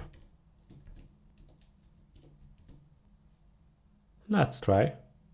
I'm gonna remove here and right here John. As you can see, it's immediately here. If I change, it's changing. Perfect. So right now in this page, using this query, I can refetch my users. Let's come back and I'm gonna take my query. To do that, we can use search params. And you can get any query you want. In our case, it's gonna be Q. Let's do that. I will say const query. It's gonna be search params dot query. And by the way, it can be empty. So I'm gonna put here question mark. And if it doesn't exist, it's gonna be an empty string. So let's pass this query into our fetch users function. I'm gonna take it here. And I'm gonna write my condition. The username should include this query. If you write here directly your query, you have to write the exact name, but we are gonna search every single letter. To do that, we are gonna be using regex. Const regex. I'm gonna create a new expression, and it's gonna include our query, and I can give here an option, and it's gonna be I. And it means it's gonna be case insensitive. So if I write here any capital letter, it doesn't matter. They all are gonna be lowercase. And let's use it here. Regex will be regex. Okay, I'm gonna do one more thing here. I'm gonna write a condition. If event target and value exists, we are gonna set these params. If it's not, we are gonna delete that query. Because when we write here anything and delete, it shouldn't show this query anymore. Let's try. I will say John. It's here, but if I delete, it's gone. But it's not fetching. I said John, but it's not here. Let's see what's wrong. Let's open our console.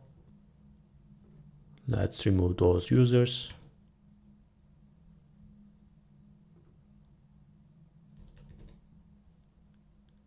And those console logs.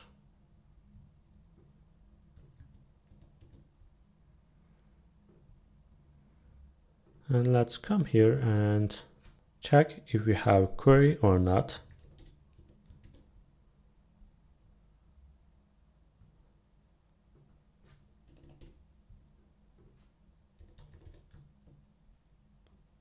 Okay, it's empty. Because I said query, it should be Q. Okay, it's here. And our user. Okay, perfect. If I say Jane, just J, as you can see, John and Jane. Okay, awesome. But searching users for every single letter is not a good idea, because anytime I enter new item here, it's gonna search for users, and this calculation will be expensive. To prevent this, you can write here a condition and say if it's less than 3 characters, don't search. Let's do that. I'm gonna come here and I will say if event target value more than 2, we are gonna set this query. Let's try. I will say JO. As you can see, it's not searching, but if I say, of course, length. Let's try. It's not here. If I say H, and perfect. What else you can do? You can add debounce functionality, and you can wait user to finish typing. To do that, we can use debounce library. Let's say npm install use debounce, and I'm gonna write here my version. Okay, right now using this library, I can wait for my users to finish their typing. To do that, I'm gonna come here and wrap my function with use debounced callback. I'm gonna wrap this like that. And I'm gonna add the time period. Let's say 300 milliseconds. Let's import this from our library. Right now, if I write quickly, as you can see, it's not searching, but when I finish, it waits 300 milliseconds and search for users. And this is how you can prevent abusing your database requests. Okay, so what about this pagination? I want to see here only 2 items, only 2 users.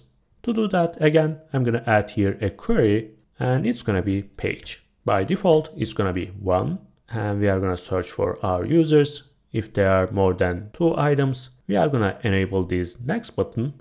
And when I click here, we are gonna update this query. It's gonna be 2. And when I click here, 1 again.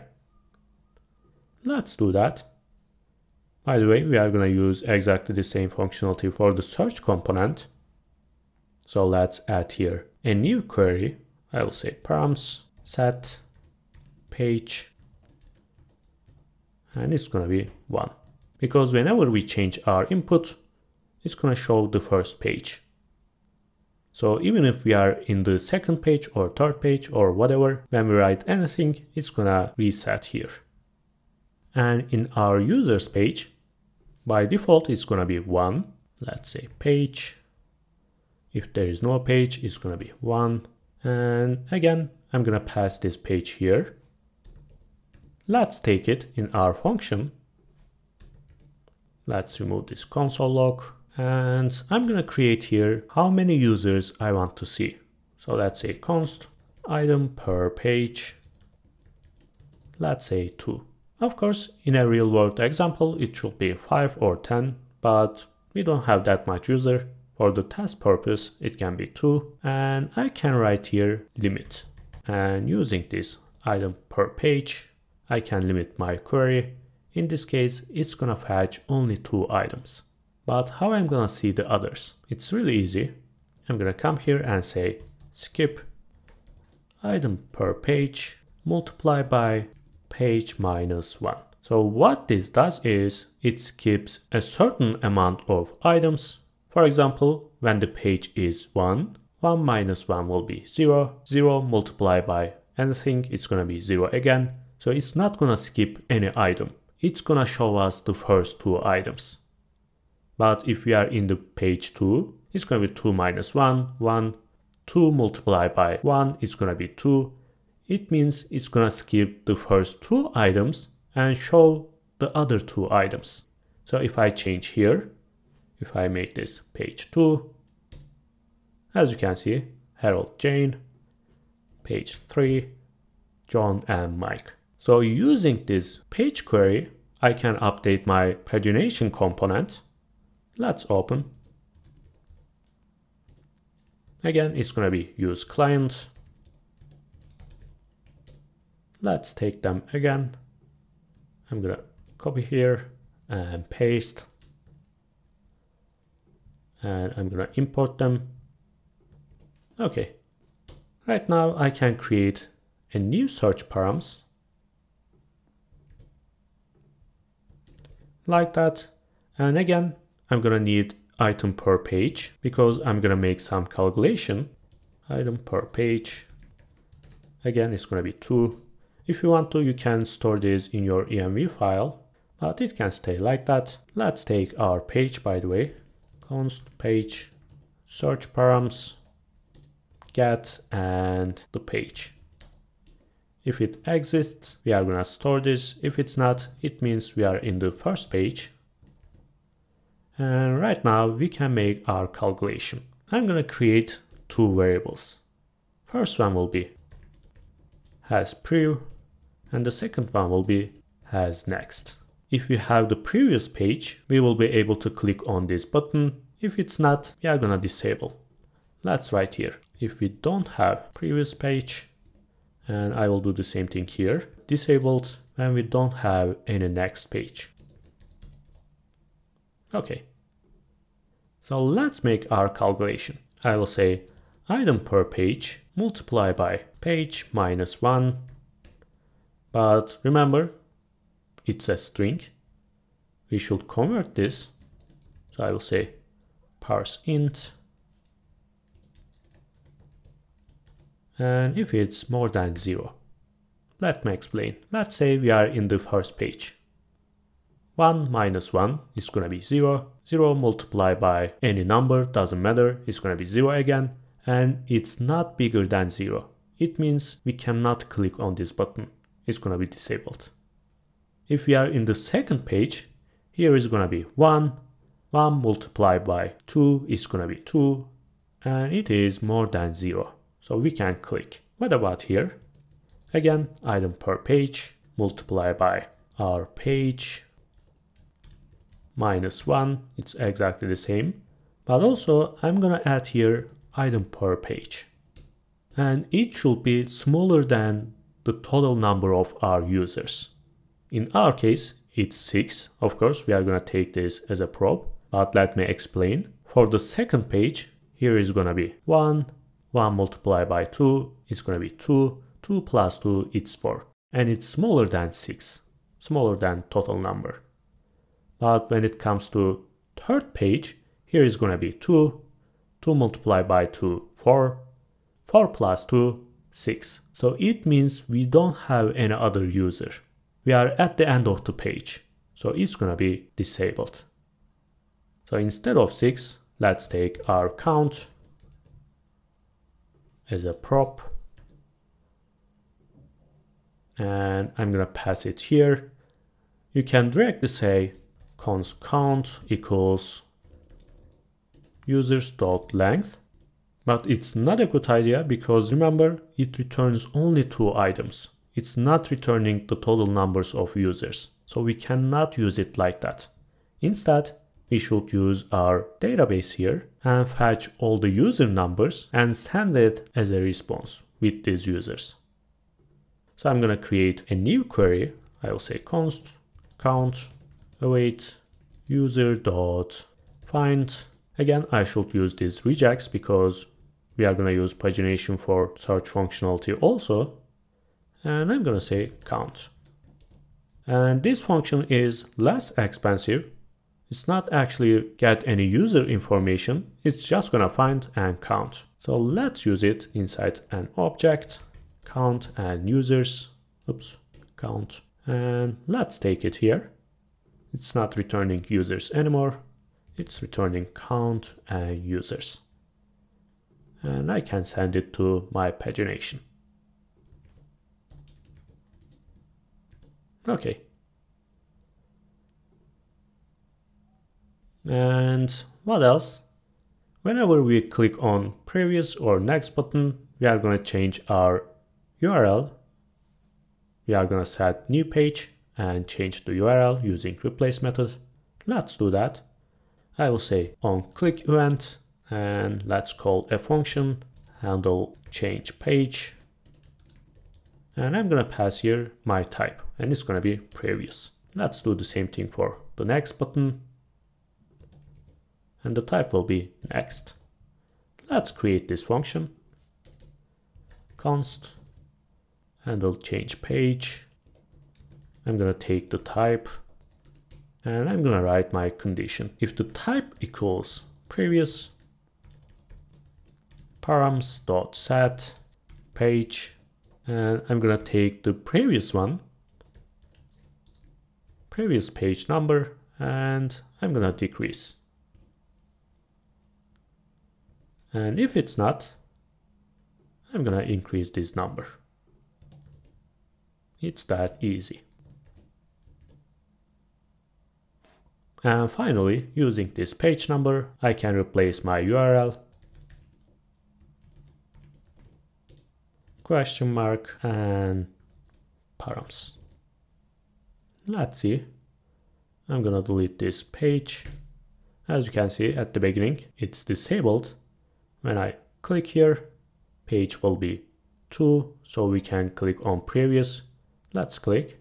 Again, we are in the first page, second, and third. And right now it's disabled. And if the calculation is confusing for you, don't worry. You are going to use this calculation 1,000 times, and once you learn it, it's going to make more sense. Okay, let's do the same thing for products. Let's open up. Firstly, I'm going to come here and copy them, and I'm going to open up products page here. Let's paste.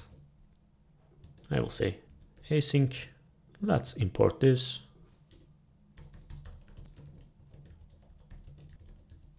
Next navigation.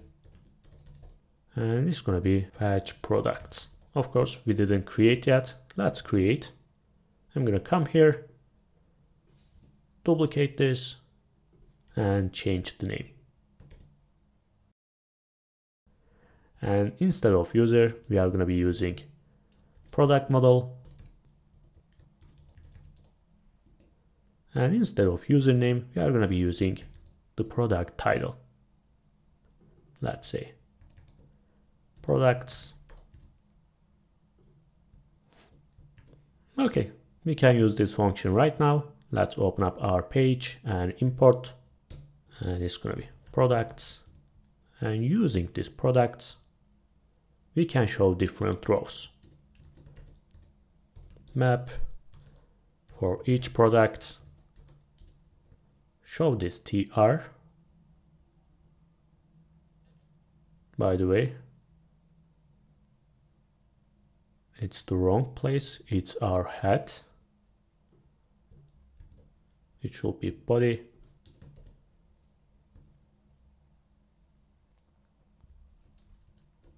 Okay, let's give our unique key.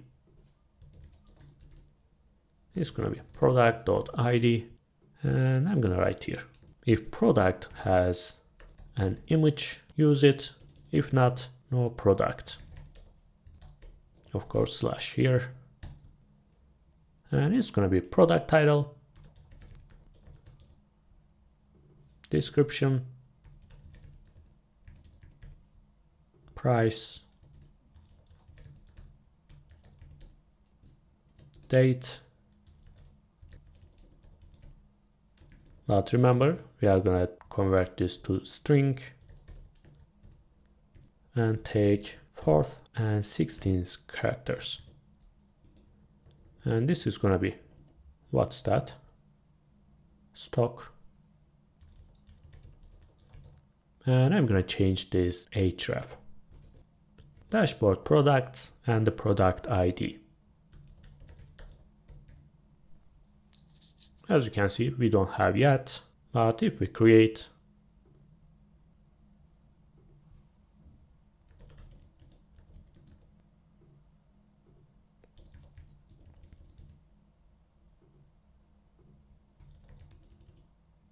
it's going to be a number and stock.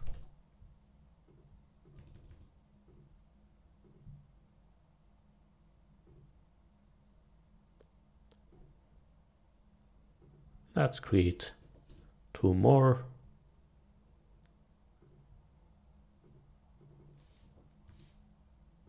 Of course, we don't have created at, but let's test. As you can see, there's a problem. If it exists, and perfect. And when I click here, it's gonna show the product ID. It's that easy, guys. And if I search for any item, oops, there's something wrong here. It's not updating. And also we cannot see the next button because we didn't send here. Count. Okay, it's here. But what about this? It's not updating. Oh, because I set minimum 3 characters. So I'm gonna search for test 3. And again, it's not here. Let's check. Search params query. Okay. We are sending this query and page. Query and page. Let's see again. Okay, it's not showing. Because I'm using navigation, it's a page. We should take this as a prop. Okay, it works. Okay, perfect. Okay guys, right now you know how to fetch data, how to search them, how to use pagination. Right now let's learn how to use Next.js 14 server actions. After this new feature, we don't have to create any API. By the way, I still prefer creating APIs. It's more reliable and testable, but I want to show you how you can do this without any API layer. Let's close everything. To test server actions, I'm going to create a test page. Let's say test folder and page insight. Let's create a component and I'm going to create here a form. Before actions, we were not using this action. Remember what we were doing. If there's an input, we were creating here const input, set input use state, and we were making this component a client component. And using use state, we were updating our input using this set method. Let's say on change, event target and value. And using a button, we were creating on click event or on submit event in the form. And we were sending our data to database. But after actions, we don't need use state. We don't need client components. We don't need any listener here. We are able to send everything inside this form using server actions. So let's say action, and I'm going to create any function here, handle form. And let's create this function. And here I'm going to use server directive. And it means everything inside this function is going to run on the server. Let's say console log, hello, and let's open up our console. Let's test. And as you can see, there's a warning here. Server actions must be async functions. Because we are going to make some post requests. And let's see. I will say John, and I will send. And as you can see, our text is here. But the best thing is we can reach any input inside this form. I'm going to write here form data, and let's see what we have inside.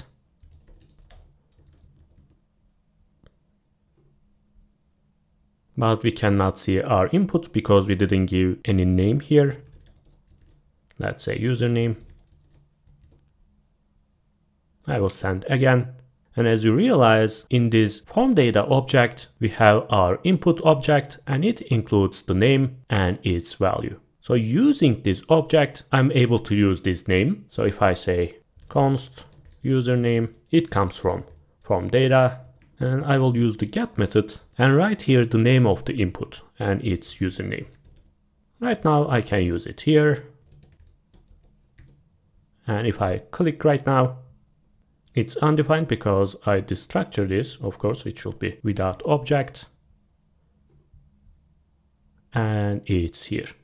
And it means inside these server actions, we can take any input value and send it to our database. And right now we can turn back to our users page and add new user page. And here we can collect all the data from this form and send it to MongoDB using server actions. And the best thing is after sending our data to database, we can actually refresh this data here. Let me show you how we can do that. I'm going to close here. And inside library, I'm going to create new file and it's going to be actions. Let's create our first action. I will say export const. It's going to be add user, async function. Let's get our input values. The first one will be username, form data, of course, we should get this from here, get, and the input name, username.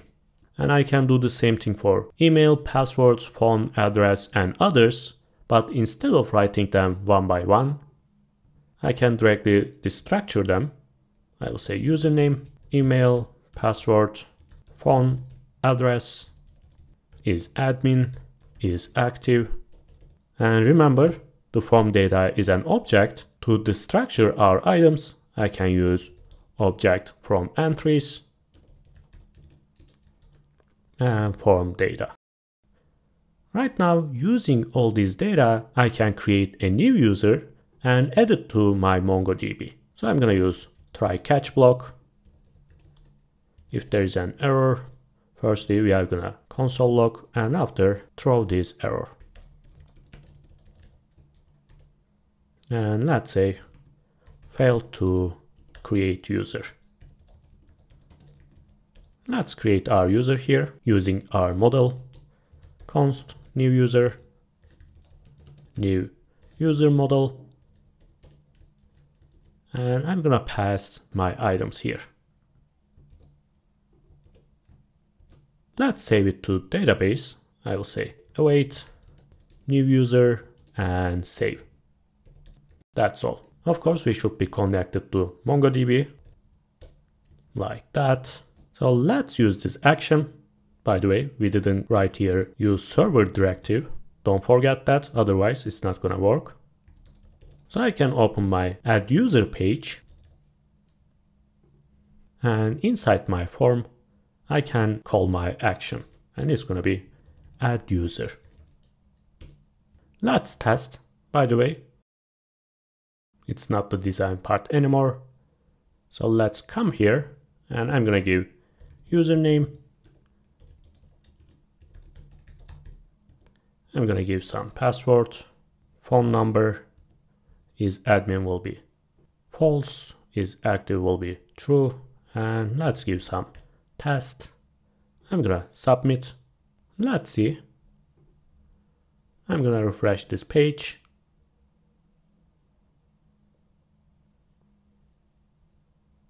And as you can see, our user is here.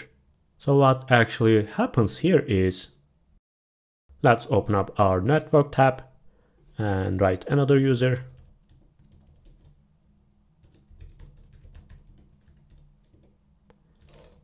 And they are not required, they can stay like that. And when I submit, as you can see, it's actually making a request and the endpoint is dashboard users and add. It's just like an API request and it returns to 100 successful.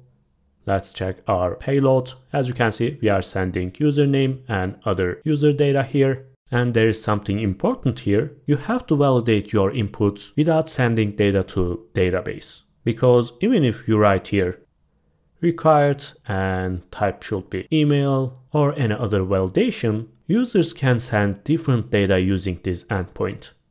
What we should do is validating our data in this action. But remember, we are already using models here.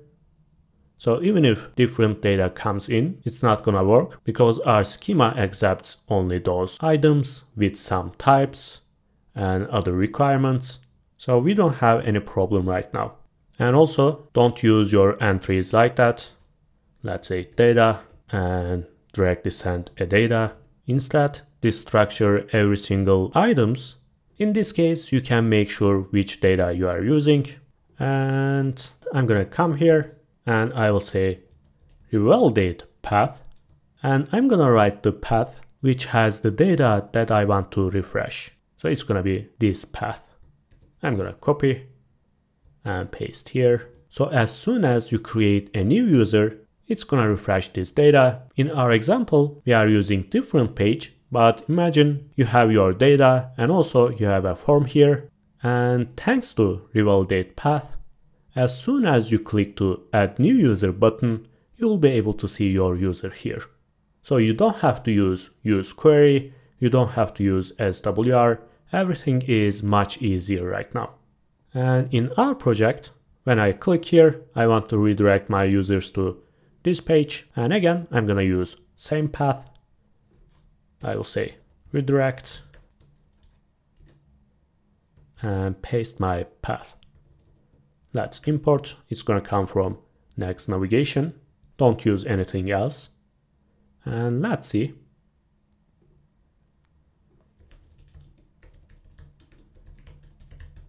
Any password here. And let's send. And it's here. Of course, our password is too weak. Let's come here and our user is there. Okay. But there is something wrong here. Let's check our database. And as you realize, when we send any password, we are storing it in a plain text, but you should never ever store your passwords like that. You have to hash it first and store it like that. So when user enters their password here, we are going to hash this also, and after we are going to compare them. If they are equal, it means it's the correct user. Let's do that. I'm going to hash my password. To do that, I'm going to use a library, and it's going to be bcrypt. npm I bcrypt. And I'm going to write the version. Let's see how we can use. I'm going to zoom in. As you can see, we are using the hash method and passing here our plain text, and we are passing the generated salt here, and after it returns us the hashed password. Let's do that. After this connection, I will say const salt await bcrypt generate salt. You can give a number here. By the way, let's import this.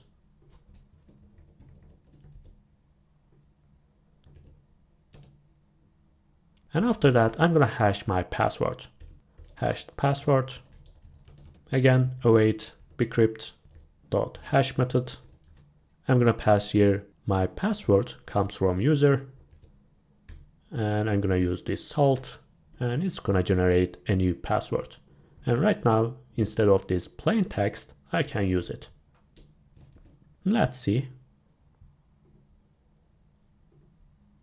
I'm going to create new user.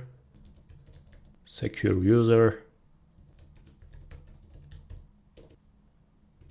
Again, from 1 to 6. I'm going to submit. Let's check. I'm going to refresh.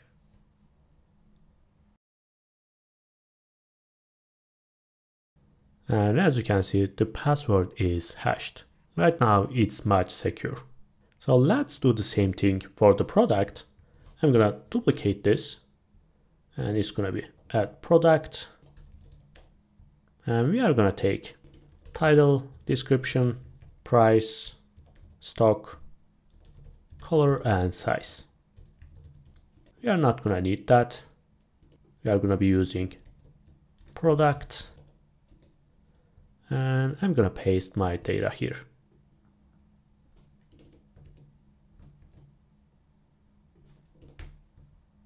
By the way, if you are using multiple server action, by the way, let's remove here.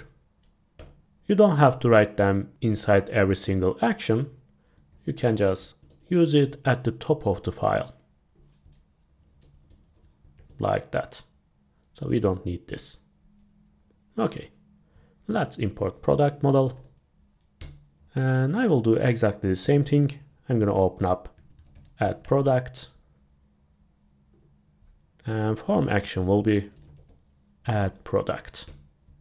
And if everything is okay, we are going to revalidate and redirect to products page. Let's see.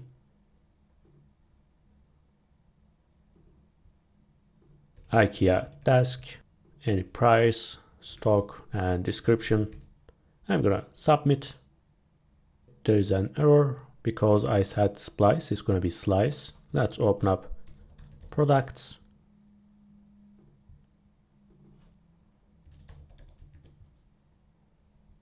And it's here. Okay. So let's do the same thing for this delete action. So what I'm gonna do is creating here a form, and when I click on this button, I'm gonna send my product ID to action, and we are gonna delete this from our MongoDB. Let's do that. I'm gonna come here. Let's duplicate this.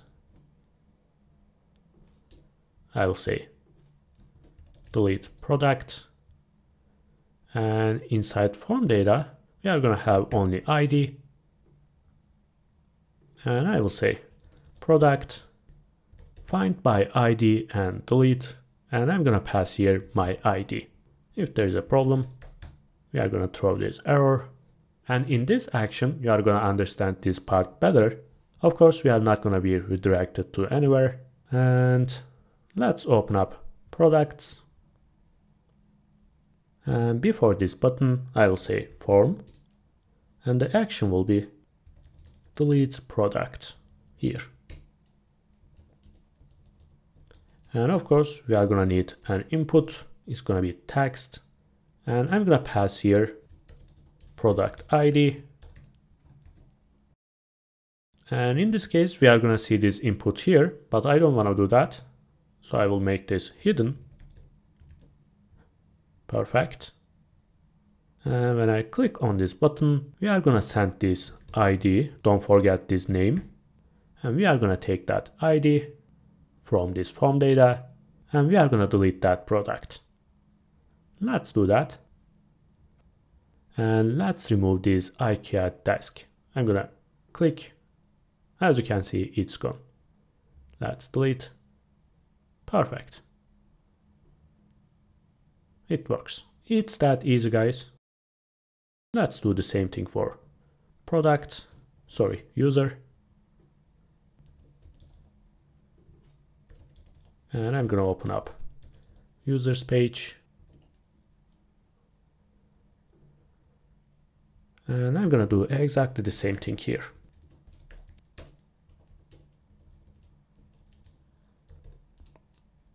Input is gonna be hidden, name will be ID, and the value will be user ID.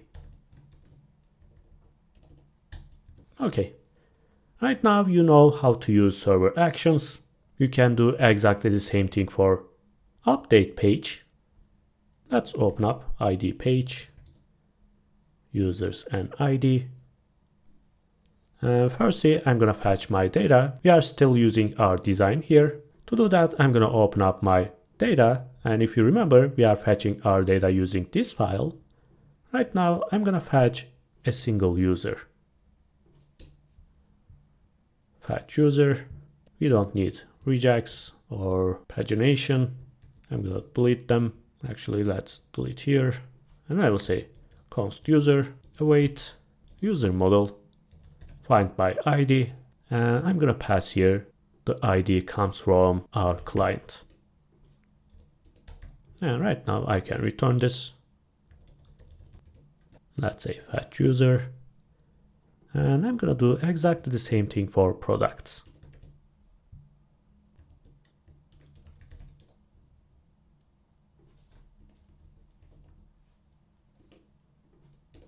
Okay, that's all. Let's open up our page. Right now, using this function, I'm gonna fetch my user. Of course, it's gonna be async. Const user, fetch user, and I'm gonna pass my ID here. It's really easy to take this. Only thing I should do is write here params. And I'm gonna take the ID from these params. I can do that because remember, the page name is ID. If you write here slug or something else, it has to be slug or any other things. I can pass this ID here and user.username. And again, let's copy this. If there's an user image, show it. If not, show no avatar. Okay. And after that, we are going to update our user. Let's open up our action and copy here. Sorry, this one. And I'm going to paste. And this time it's gonna be update user. In this case, I need my ID also, and I can delete here right now. Let's say update. So what I'm gonna do here, if you remember, those inputs are empty right now. If you don't write anything here, when I click on this button, it's gonna send an empty string. And if we are sending empty string, we shouldn't update that part. We should update only whatever we change here. To do that, I'm gonna need a condition. Firstly, let's create our fields. Const update fields. It's gonna be username, email, password, phone, address, and is admin, and is active. Right now, I'm gonna check those inputs. If they are empty or undefined, I'm gonna delete them from these update fields. If they are not empty, I'm gonna use them and update my user. So let's say object keys updated fields. We are gonna check every field here. So I'm gonna use for each. I'm gonna take the key and I'm gonna check if update fields key equals an empty string or undefined, I'm gonna delete that key. I will say delete that key. Of course, it's ending here. Okay. So using these update fields, we can update our user. So I will say await user find by ID and update. And I'm gonna pass here the user ID and after update fields.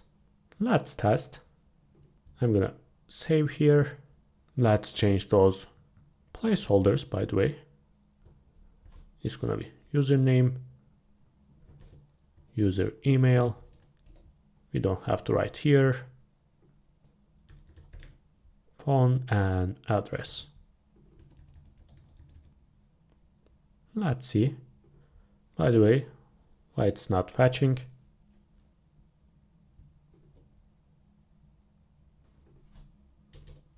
Let's see our ID. Okay, it's here, but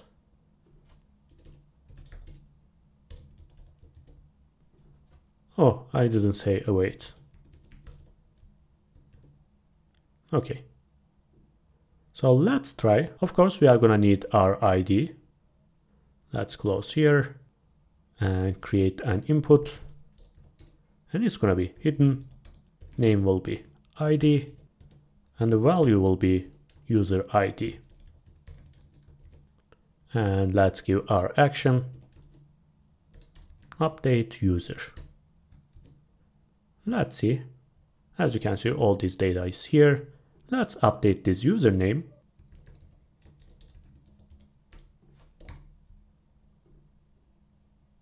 And as you can see, it's here. And others are still the same. Actually, it's changing this role because by default, it selects the first value. So I can write here a condition. If user is admin, it's going to be true. And is not admin. I will do the same thing here.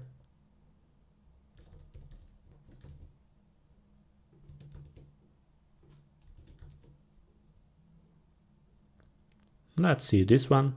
It's client and active, so it's going to be false and true. False and true.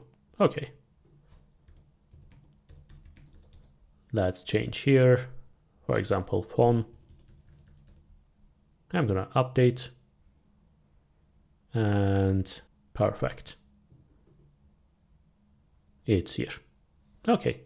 This is how we are using actions. You can do exactly the same thing for products. Just duplicate this.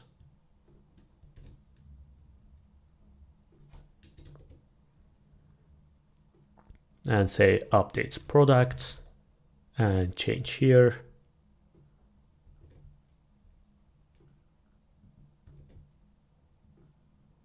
like that.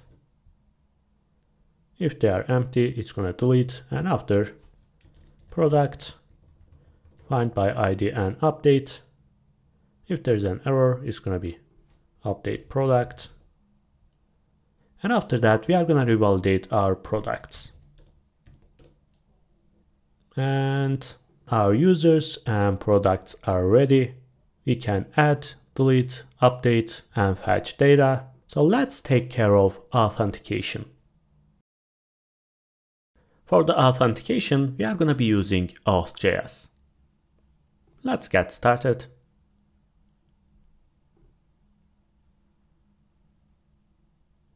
Normally, to use Next-auth, we should create an API route and write all the configuration inside the API folder. I also prefer this method, it's much easier, but since we focus on server actions and handling data without an API layer, let's do it without creating an API. And this is what the Next.js documentation recommends us. As you can see, it uses Next-auth, but be careful here, you should install the beta version, because this version is compatible with Next.js 14. Let's install. I'm gonna open up my console, and I will say npm install Next-auth and beta. Actually, let's write here the exact version number in order to prevent any possible errors. So the version will be 5.0 and beta. And after that, we are gonna need to create auth secret and URL. Basically, this secret is used for creating session tokens, and this is for creating authentication pages like our login page. So let's copy this and paste to env file. I'm gonna open up env and paste it here. You can write here any secret key, it doesn't matter. You can use this command on your terminal and create a new secret, but it doesn't matter, it can stay like that. And after that, we are gonna create our configuration. Let's create a new file. I'm gonna create it here, and it's gonna be config.js. I will say export const auth config.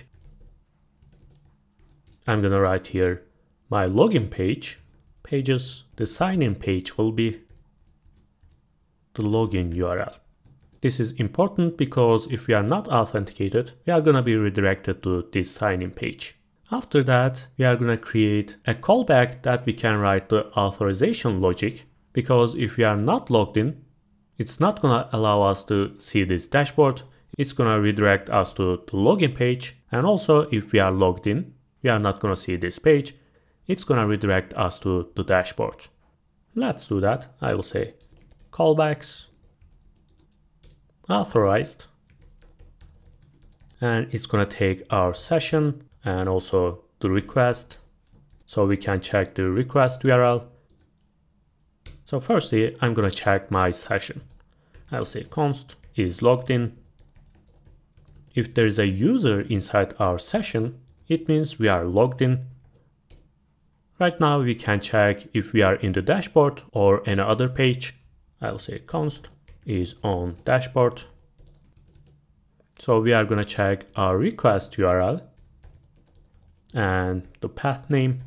And if it starts with dashboard, it means we are on the dashboard. Right now I can write my logic. I will say if is on the dashboard, and if it's logged in, we are gonna return true. So user can stay on the dashboard, but if it's not logged in, we are gonna return false, and it's gonna redirect unauthenticated users to login page. And else if is logged in, so we are not on the dashboard, but we are logged in, we are gonna be redirected to dashboard. So I will say return response.redirect. I'm gonna create a new URL, and it's gonna be dashboard. And I'm gonna pass here request and next URL. And finally, if we are not on the dashboard, we are going to return true. And in this case, users can stay wherever they are. So right now we have to run this function for every request. To do that, we can use Next.js middleware. Let's check the documentation. As you can see, we are going to pass our configuration here, and it's going to run this function on every request except of this matcher. And it includes our API and static files. We should write this, otherwise we won't be able to see our images. So let's copy this and paste here. Of course, I should change here. It's auth config. By the way, it's here. I'm gonna move this to app folder. Okay. Right now we can create the login function. Let's check the documentation. As you can see, we should create here our provider, and it uses the GitHub provider. But in our application, we are going to be using our username and password. So I'm going to use the credential authentication. In auth.js, the recommended way to log in is using social accounts or email codes. But most of the websites are still using username and password credentials. And for this kind of dashboard application, it's not a good idea to log in with Facebook or something. So we are going to be using our credentials. So I'm going to create providers, and inside credential provider. And finally, we are going to fetch our user. But there is something important here. If you remember, we are using bcrypt to hash and compare our passwords. But we are using this configuration in the middleware, and the problem is the bcrypt library is not JS dependent. So I'm not gonna write my providers here. Instead, I'm gonna create a new file. Let's say auth.js. And after, I'm gonna create my provider. Let's copy this and paste, and I'm gonna remove here. We are going to fetch our user outside of this function. Let's say const login. We are going to take the credentials, and it's going to be an async function. And we are going to fetch our user, compare our password. If everything is okay, we are going to return our user here. But before, let's spread everything inside our config. Let's import.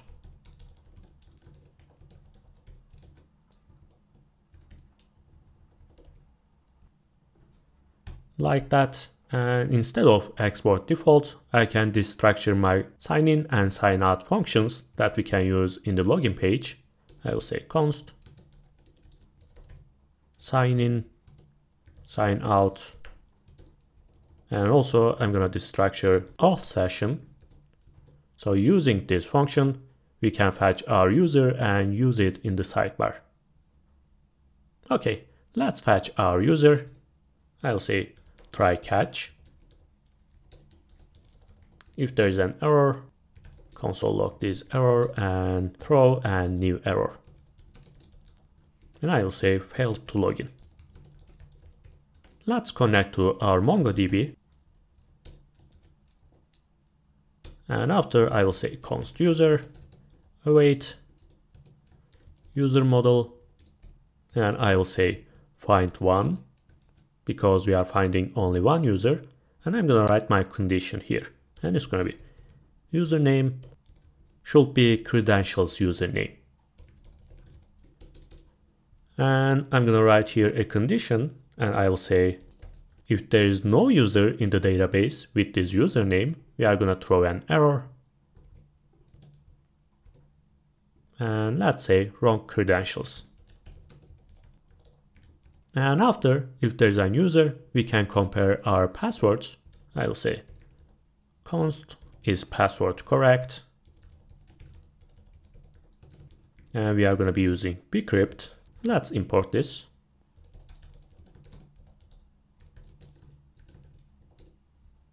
And we are going to use the compare method. And we are going to pass here our plain password, which is credentials.password. It comes from the login form. And we are going to compare this with the user dot password.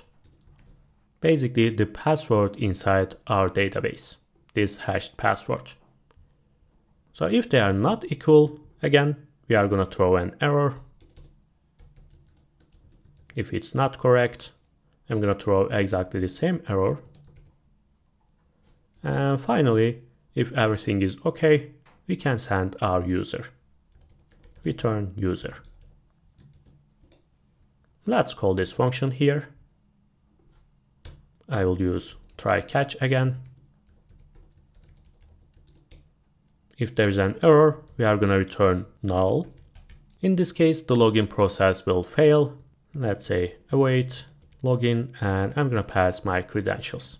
And finally, I'm going to take this user and return this user. So Next.auth is going to take this user and pass it to session. Let's see. Okay, we are still in the dashboard. There is something wrong with the middleware. Okay, it's not running. If I move this here,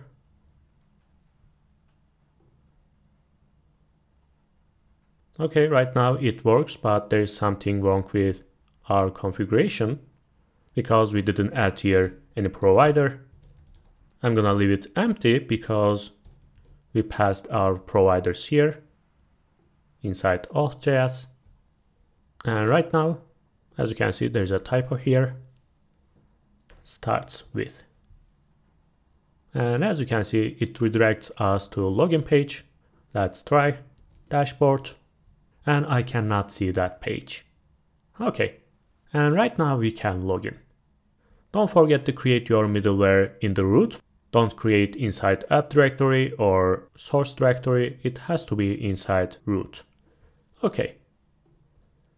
Right now, using this form, we can complete the login process. Let's create an action and take those fields and try to log in. Inside library and actions, I'm going to say export const. Let's say authenticate. We are going to take the form data and we are going to fetch our user. Let's say async. So let's destructure our username and password. Remember how we are doing this: object from entries and form data. I will say try catch block. If there's an error, throw this error. And I will say await sign in function. Remember, it comes from Next-auth. And I'm going to write here the provider name. It's going to be credentials. If you are using any social media, it's going to be like Google, GitHub, or whatever, but we are using the username and password. And I'm going to pass my username and password here. Let's say console log error and throw this error. Okay, let's use this action in our form. I'm going to open up the login page and pass it here. But don't forget writing your names. It's going to be username. Let's import this. And let's try. So let's say user 1. I'm not sure have we created this user or not. Let's log in. And as you can see, we have an error because we didn't create that user. We are going to handle this error and show it somewhere here. But for now, let's complete our process. This is correct one. Test user. I'm going to log in. And as you can see, we are in the dashboard. So if I try to go to the login page, as you can see, it doesn't let me to go. Okay, perfect. Right now, let's use our auth function and fetch our image and username. And after, we are going to handle our error. Remember, we have this function. Let's use it in our sidebar. I will say async const session await auth function. Let's see what we have inside. I'm going to open my console. As you can see, it has the expires at date and a user, and this user includes only email, but we are going to need this image and username. By the way, there is an error here. There is something wrong with our images. It's probably because of this middleware and matcher. We are going to handle this, but for now, it can stay like that. Let's try to add our username and image to our session. To do that, I'm going to open up auth.js and write different callbacks. When you log in, by default, Next.auth is storing your email address into JWT token, but we can change it. We can store something else like username and image. To do that, we are going to be using JWT function. I will say async JWT, and it has the token and the user. And I'm going to check the user first in any case. And I'm going to pass some other information to my token. So token.username will be user.username. And the image will be user.image. And after, I can return my token. But to reach this data inside our component, we should pass the token information to session. To do that, I'm going to create another function, and it's going to be session, and it includes the session and the token. It's exactly the same thing. We are taking the data from user and passing the token, and we are going to do exactly the same thing here. We are going to take the data from the token and pass it to session. So let's say token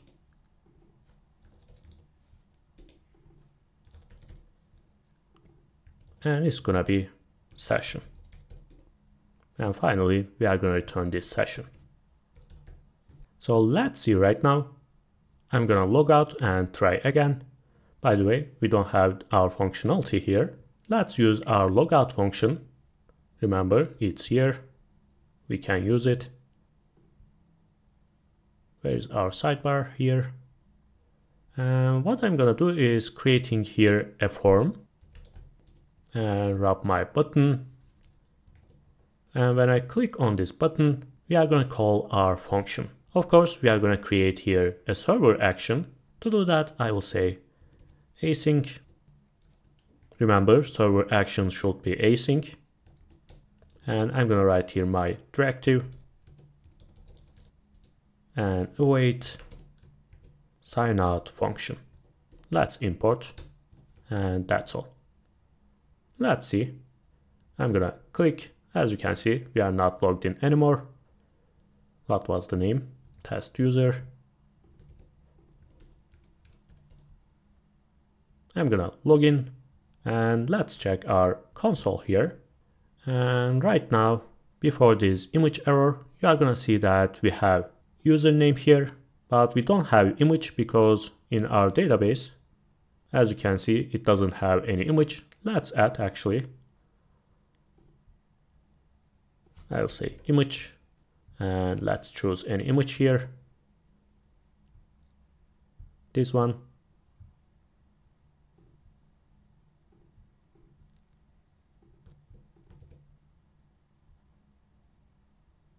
I'm gonna save.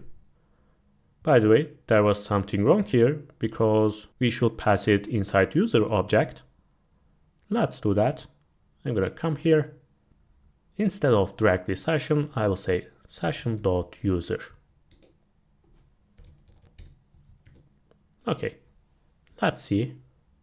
I'm gonna log out. Test user.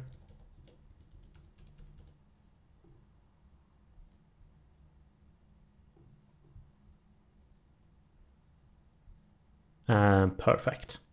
Right now we can use them.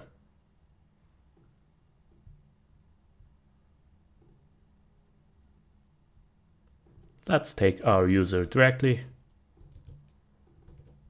And I will say user.username. And if user has an image, we are going to use it. If not, we are going to use this image. Okay, it's here. So let me check this middleware.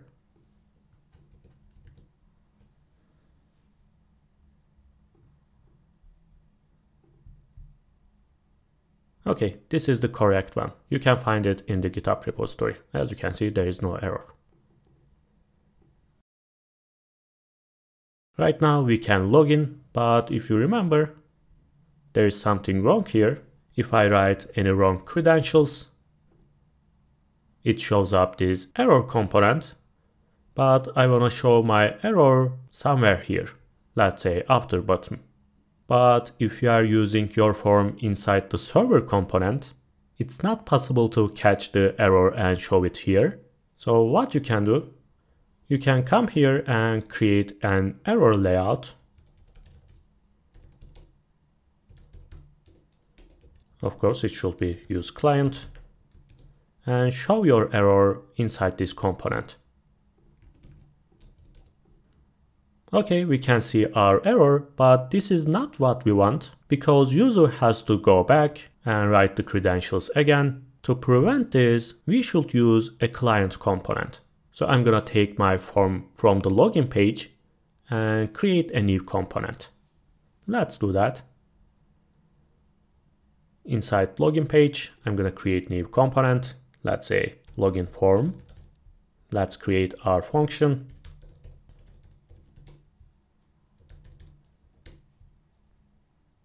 And CSS.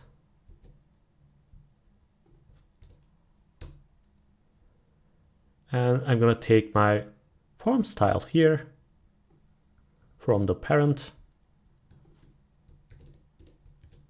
and paste it here. And right now, let's open up the login page. I'm going to delete this form. Instead, I'm going to call my component login form. Right now, we don't need this action here. And let's paste our form.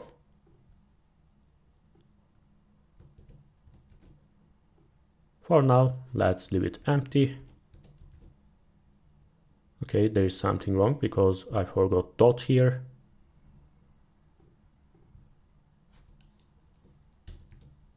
Okay, as you can see, it's exactly the same.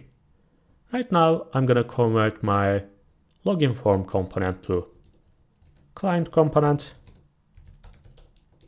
and create here a new function, handle login. We are gonna take the form data and we are gonna call our action here. So it's gonna be async, and I will say const data. It's going to be our server action, and we are going to pass this form data. Let's open this function, and instead of throwing error, I'm going to return, let's say error equals wrong credentials.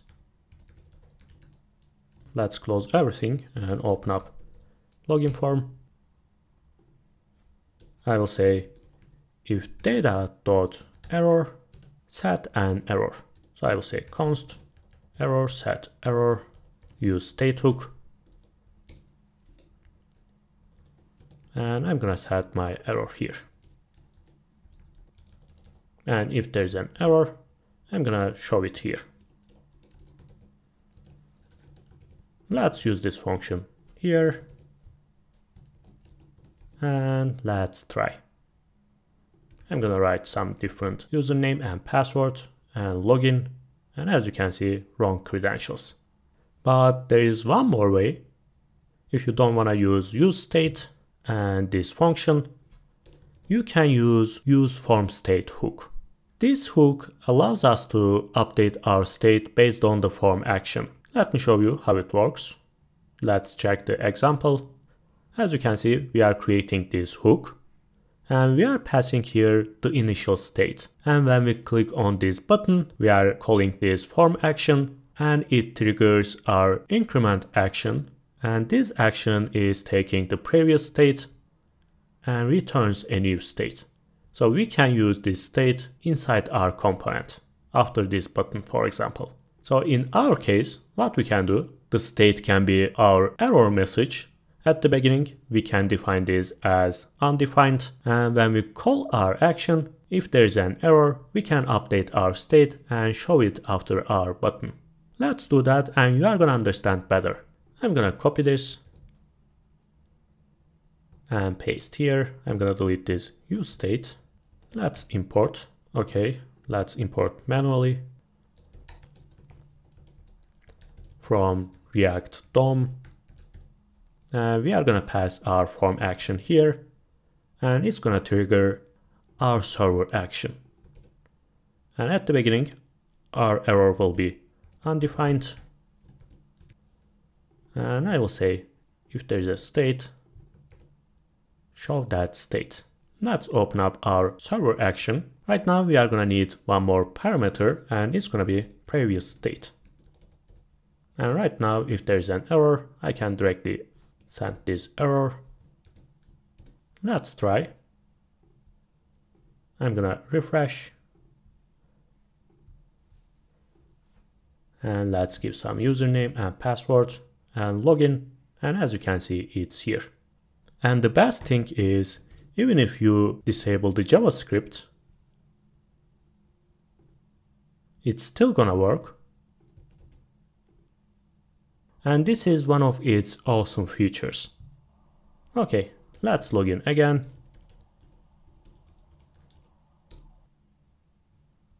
And right now we can authenticate, fetch users, products, add new one or update. By the way, you can do exactly the same thing for those forms. You can make them client components and show the error here.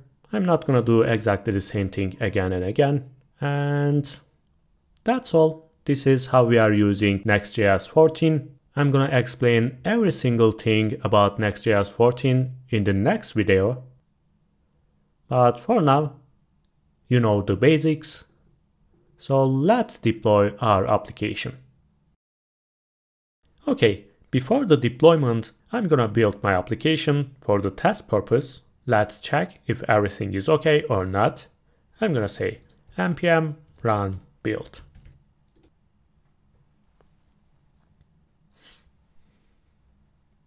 As you can see, there is no problem. Right now we can upload our files to the server and after we can build and start our application. Let's open our project. I'm gonna select everything here, but we don't need .next, git and node modules. I'm gonna take the rest and I will compress. And we are gonna upload this zip file to our server. Let's open up our hosting panel. This is our server. It's up and running. Let's come here. This is the cloud panel URL. Let's click. And remember our username, it was admin, and we created a password. I'm gonna log in. And right now we can create our website. I'm gonna click here. We are gonna create a Node.js application because Next.js is using Node.js under the hood. And here you can write your domain name. For this project, I'm gonna be using dashboard Lama.Dev. And this is our username. We are gonna use this later, but don't worry, you don't have to memorize. Everything is inside your hosting panel. Let's create. Okay, let's manage our website. And I'm gonna install the SSL certificate. So our application is gonna use HTTPS connection. I'm gonna come here and choose this certificate. Let's create and install. Okay, it's ready. As you can see, everything is much easier thanks to Cloud Panel. And by the way, don't forget to redirect your website to this IP address. If you don't know how to do that, you can search for changing DNS records. It's really easy, there is nothing complex. And let's come here, File Manager. And this is the main directory of the application. I'm gonna choose my website. And right now I can upload my zip file here. I'm gonna take this and upload. Let's extract. It's gonna be the main directory.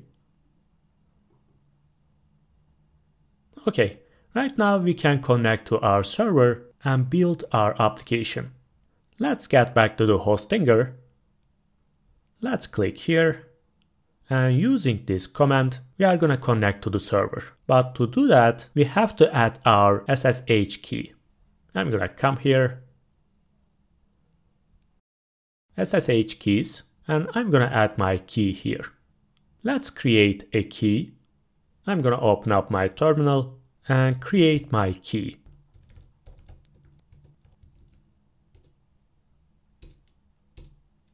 Okay, it's ready. So let's copy this key using this command. By the way, all these commands will be in the description below. Don't worry about them. And let's come here and paste our key. And let's give a name. It doesn't matter. And it's gonna take a while. And after that, we will be able to connect to our server. Okay, it's ready. Let's come here and copy the connection command. I'm gonna paste it here. I will say yes. And we are connected. The first command I'm gonna write here is sudo su and llama dashboard. Let's get back to the main folder. And let's see what's inside. As you can see, this is the folder that includes our websites. Let's get inside htdocs. And inside this folder, you are gonna see our website. Let's open cd and our website. And if you check inside, you are gonna see that all the files we uploaded are here. Let's install our libraries. I will say npm install.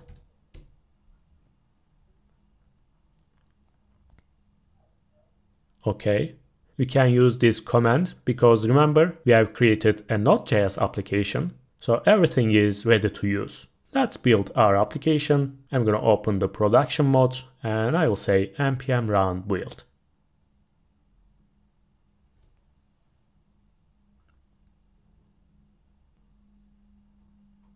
As you can see, there is no problem. It works as expected, but I forgot something. Remember, in the env file, our authentication URL is still localhost. Let's change here. Otherwise, we cannot log in. So I will say dashboard lama.dev. Of course, it's gonna be HTTPS. I'm gonna save. And let's build again. During this process, let's update our MongoDB. Remember, in the network access, we are not using any specific IP address, and it allows everyone to access our MongoDB. To prevent this, I'm gonna write here the server IP. Let's come back and copy this IP. And I'm gonna paste here. And right now, only our server has the access. Right now, it's much secure and it's ready to run. I'm gonna start my app. And let's see. I'm gonna refresh my page. And as you can see, our home page. Let's try to open dashboard. It doesn't allow because we are not logged in. Let's log in.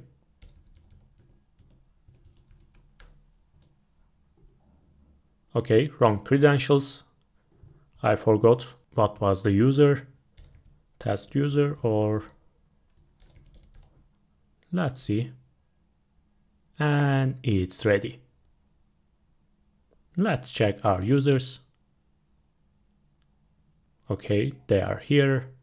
Let's check the pagination. Perfect. I'm gonna delete this one and this one. Perfect. Let's try to add new user. Test from website.